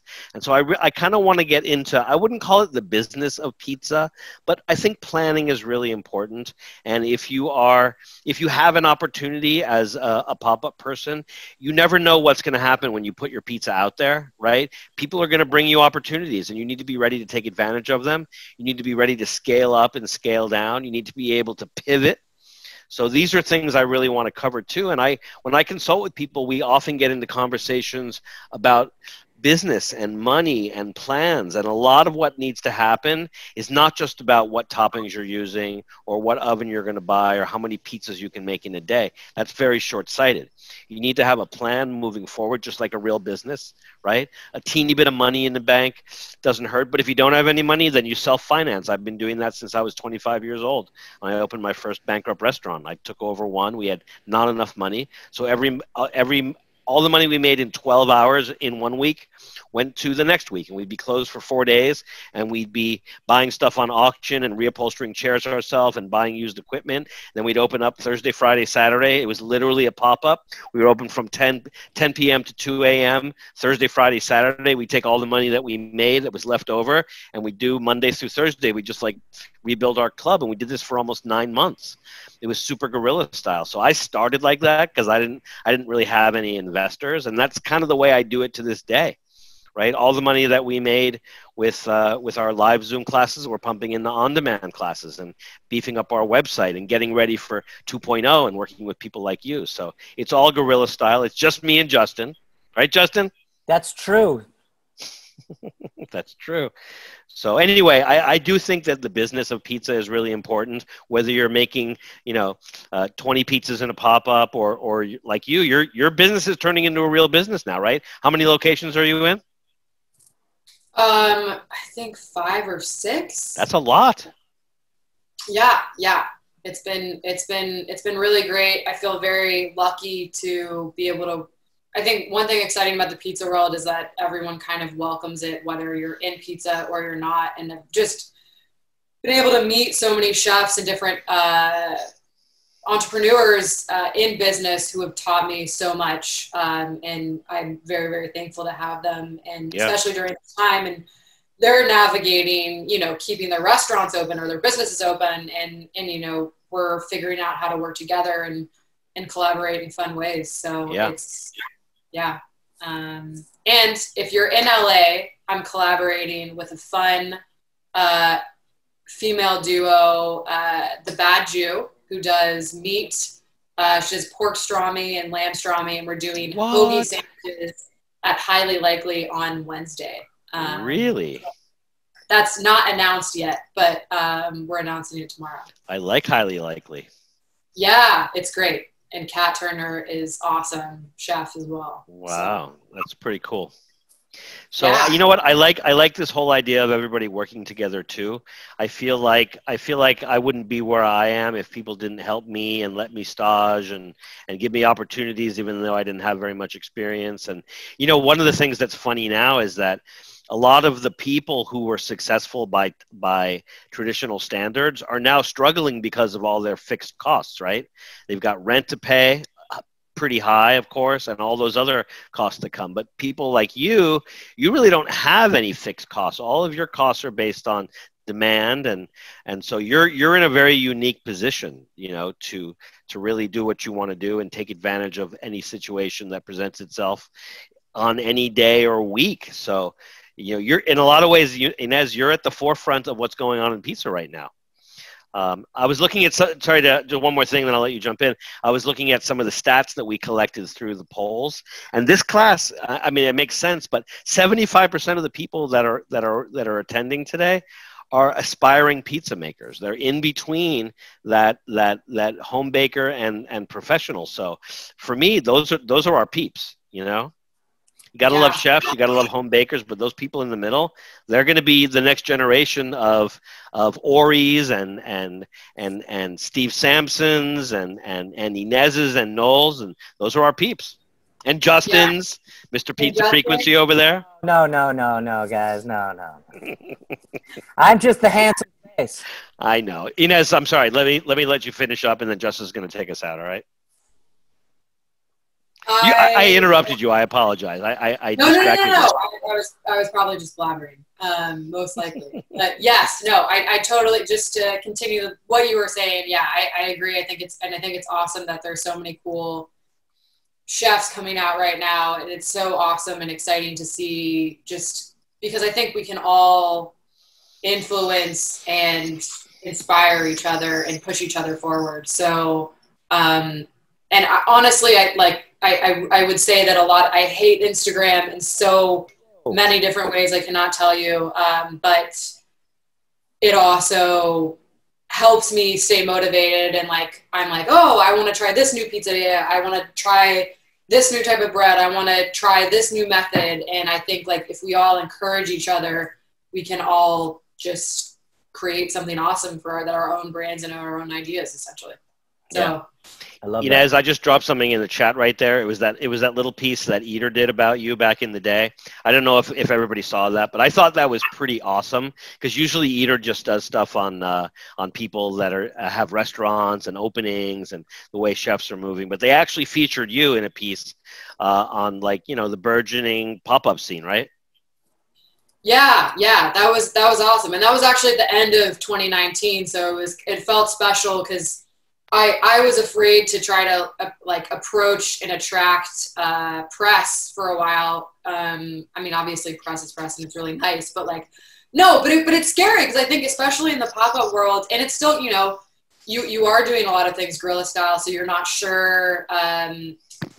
You don't want too many, you don't want the wrong person to find out, or you want to invite people. So I think it was awesome and super exciting. And this, people in the article as well, there's other pop-up pizza makers who were great. And yeah, it was very special. One of the things I'd love to do, if you're up for it, is, besides featuring you, I'd love to bring in other people that can co-teach with us. And so there's so many things to learn about this new world. And I feel like, when you started or when I started, there wasn't as much out there. There weren't as many resources. But if we can help people find resources, if we can bring oven companies together with people, or if we can teach people what we've learned, so they can skip many of the silly mistakes we made and get to that next level. I think we are a great resource, and so are the people that we know. Absolutely. All right. Excellent. Justin. Ines, thank you so much. It was wonderful to hang out with you. Noel, do you want to say anything? I've got 2 questions here. Let me just ask these questions here. So Brittany has been very patient, but let me get this other one out of the way. Are we going to be putting these up for viewing on the interwebs? Thank you, Dan. And I love your spelling of interwebs. Justin, besides being a handsome guy and a very knowledgeable pizza maker and co-host, is a excellent editor. So Justin, as soon as you can get this webinar up, we'll put it on our YouTube. Hey, I just got my own vanity URL on YouTube. I'm not YouTube/137ABD. No, now I'm YouTube.com/Low Rise Pizza. What are the chances? Oh. Yeah, I had to get to 100 viewers. It took forever. It didn't take that. It took 2 weeks. No, it took me 4 months. I'm still waiting, and I've been on there since it started. Justin, we're gonna get you there. We're gonna get you there. Gold.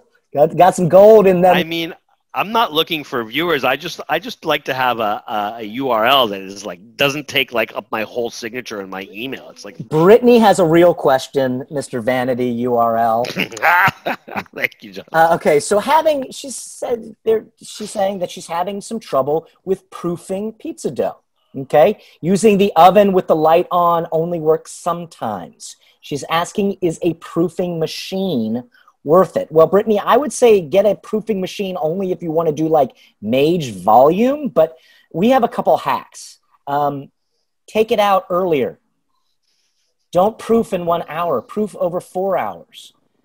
Get on a schedule that it's not necessarily the temperature, but it might be just the time that it takes. I like to take my dough out between 3 to 5 hours before I'm baking it on the day. If I need to expedite that time, I'll stick a couple jams just in the microwave. No light on, just the microwave seems to be a little warmer. Or what we do sometimes is we'll flop our doughs out into our pans, put it on the preheating oven for 10 minutes.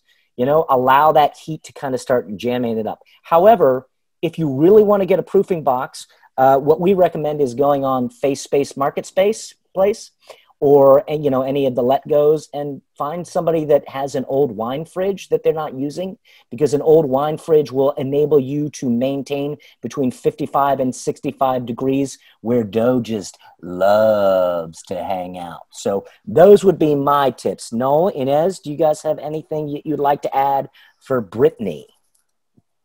I think a wine fridge is awesome if for more ways than one. Yeah, I would vote that if you have space for it. Joel? No, all good. I don't generally proof dough unless I'm in a big hurry. So at the Pizza Expo is like the only time I ever proof dough, because I don't have enough time or enough space to let it rise at room temp. Plus the Pizza Expo in Vegas, like, keep that place at like 59 degrees at nighttime. So you can't do anything at 59 degrees. It's just too cold. But we've certainly used proofers in professional settings because of the time constraints and getting the dough correct for service. We certainly have, but it's not ideal. It's really not ideal. And it's not really even traditional for most pizza styles. So don't spend it. Get a wine fridge. Justin, you always say you can get them used. Where'd you say, on eBay or Craigslist? I said go to Let Go, go to Face Space Marketplace. You'll see, people, they get them because they think that they're going to drink that much wine, but then they get on the wagon, and then so they sit in their garage. Would you do me a favor, Justin? Will you put a couple of those links in the chat so that people will have those before they leave? Just one or two, please. Guys, I'm not going to do your homework for you. You gotta put your big girl or boy or whoever apron on, and go find it on the Let Go's. There's got to be something within your community, or hey, just like Zoom is to Skype, there's this thing I used to call Craigslist. Excellent. Thank you, Justin. Got it. You got it. That's what I'm here for. It's not just the good looks or the wish you were beer.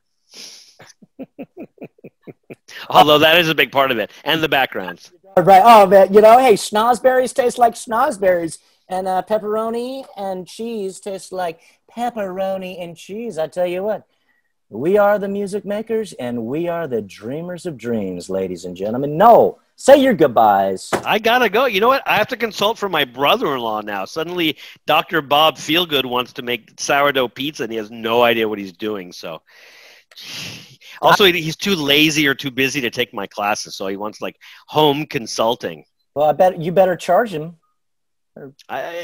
Charge. He doesn't get the friends and family discount. Not with he gets more than that. He gets more than that. I'm staying out of that one.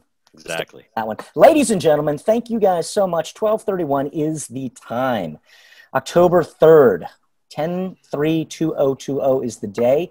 Thank you guys so much for hanging out with us. Hopefully we were able to answer everybody's questions. There don't seem to be any more questions in the Q&A. Hopefully we were able to have some fun, some smiles. Hopefully we made you hungry, not only for literal pizza, but also what we're going to be doing and the classes that we're cooking up in the future. You can find Noel at Slow Rise Pizza. He loves to get overly DM'd. He really loves that. So just DM the ship out of him. Me, I'm at That Pizza Frequency or at Justin Clark Dre. And Ines, where are you? I'm at Lupa Cota, which I believe you put in the comments. LUPACOTTA. We're cooking those wolves and eating ricotta. Yes. Thank you guys for having me.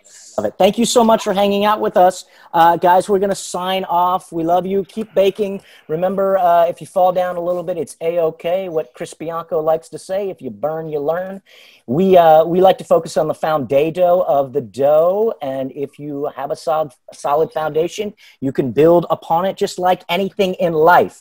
Like we said before, we're not getting into the politics of pepperoni or pineapple. I will say this though, ladies and gentlemen, please stay safe, stay strong, belong with one another. The opposite of being short, because hey, we all belong here together. And to be less divisive, pizza always, guys, even pineapple, and always pizza. Thank you guys so much. Hope to see everyone very soon. Thank you, Justin. Thank you, Ines. Thank you, Attilio. Thank you, Kelly Bone.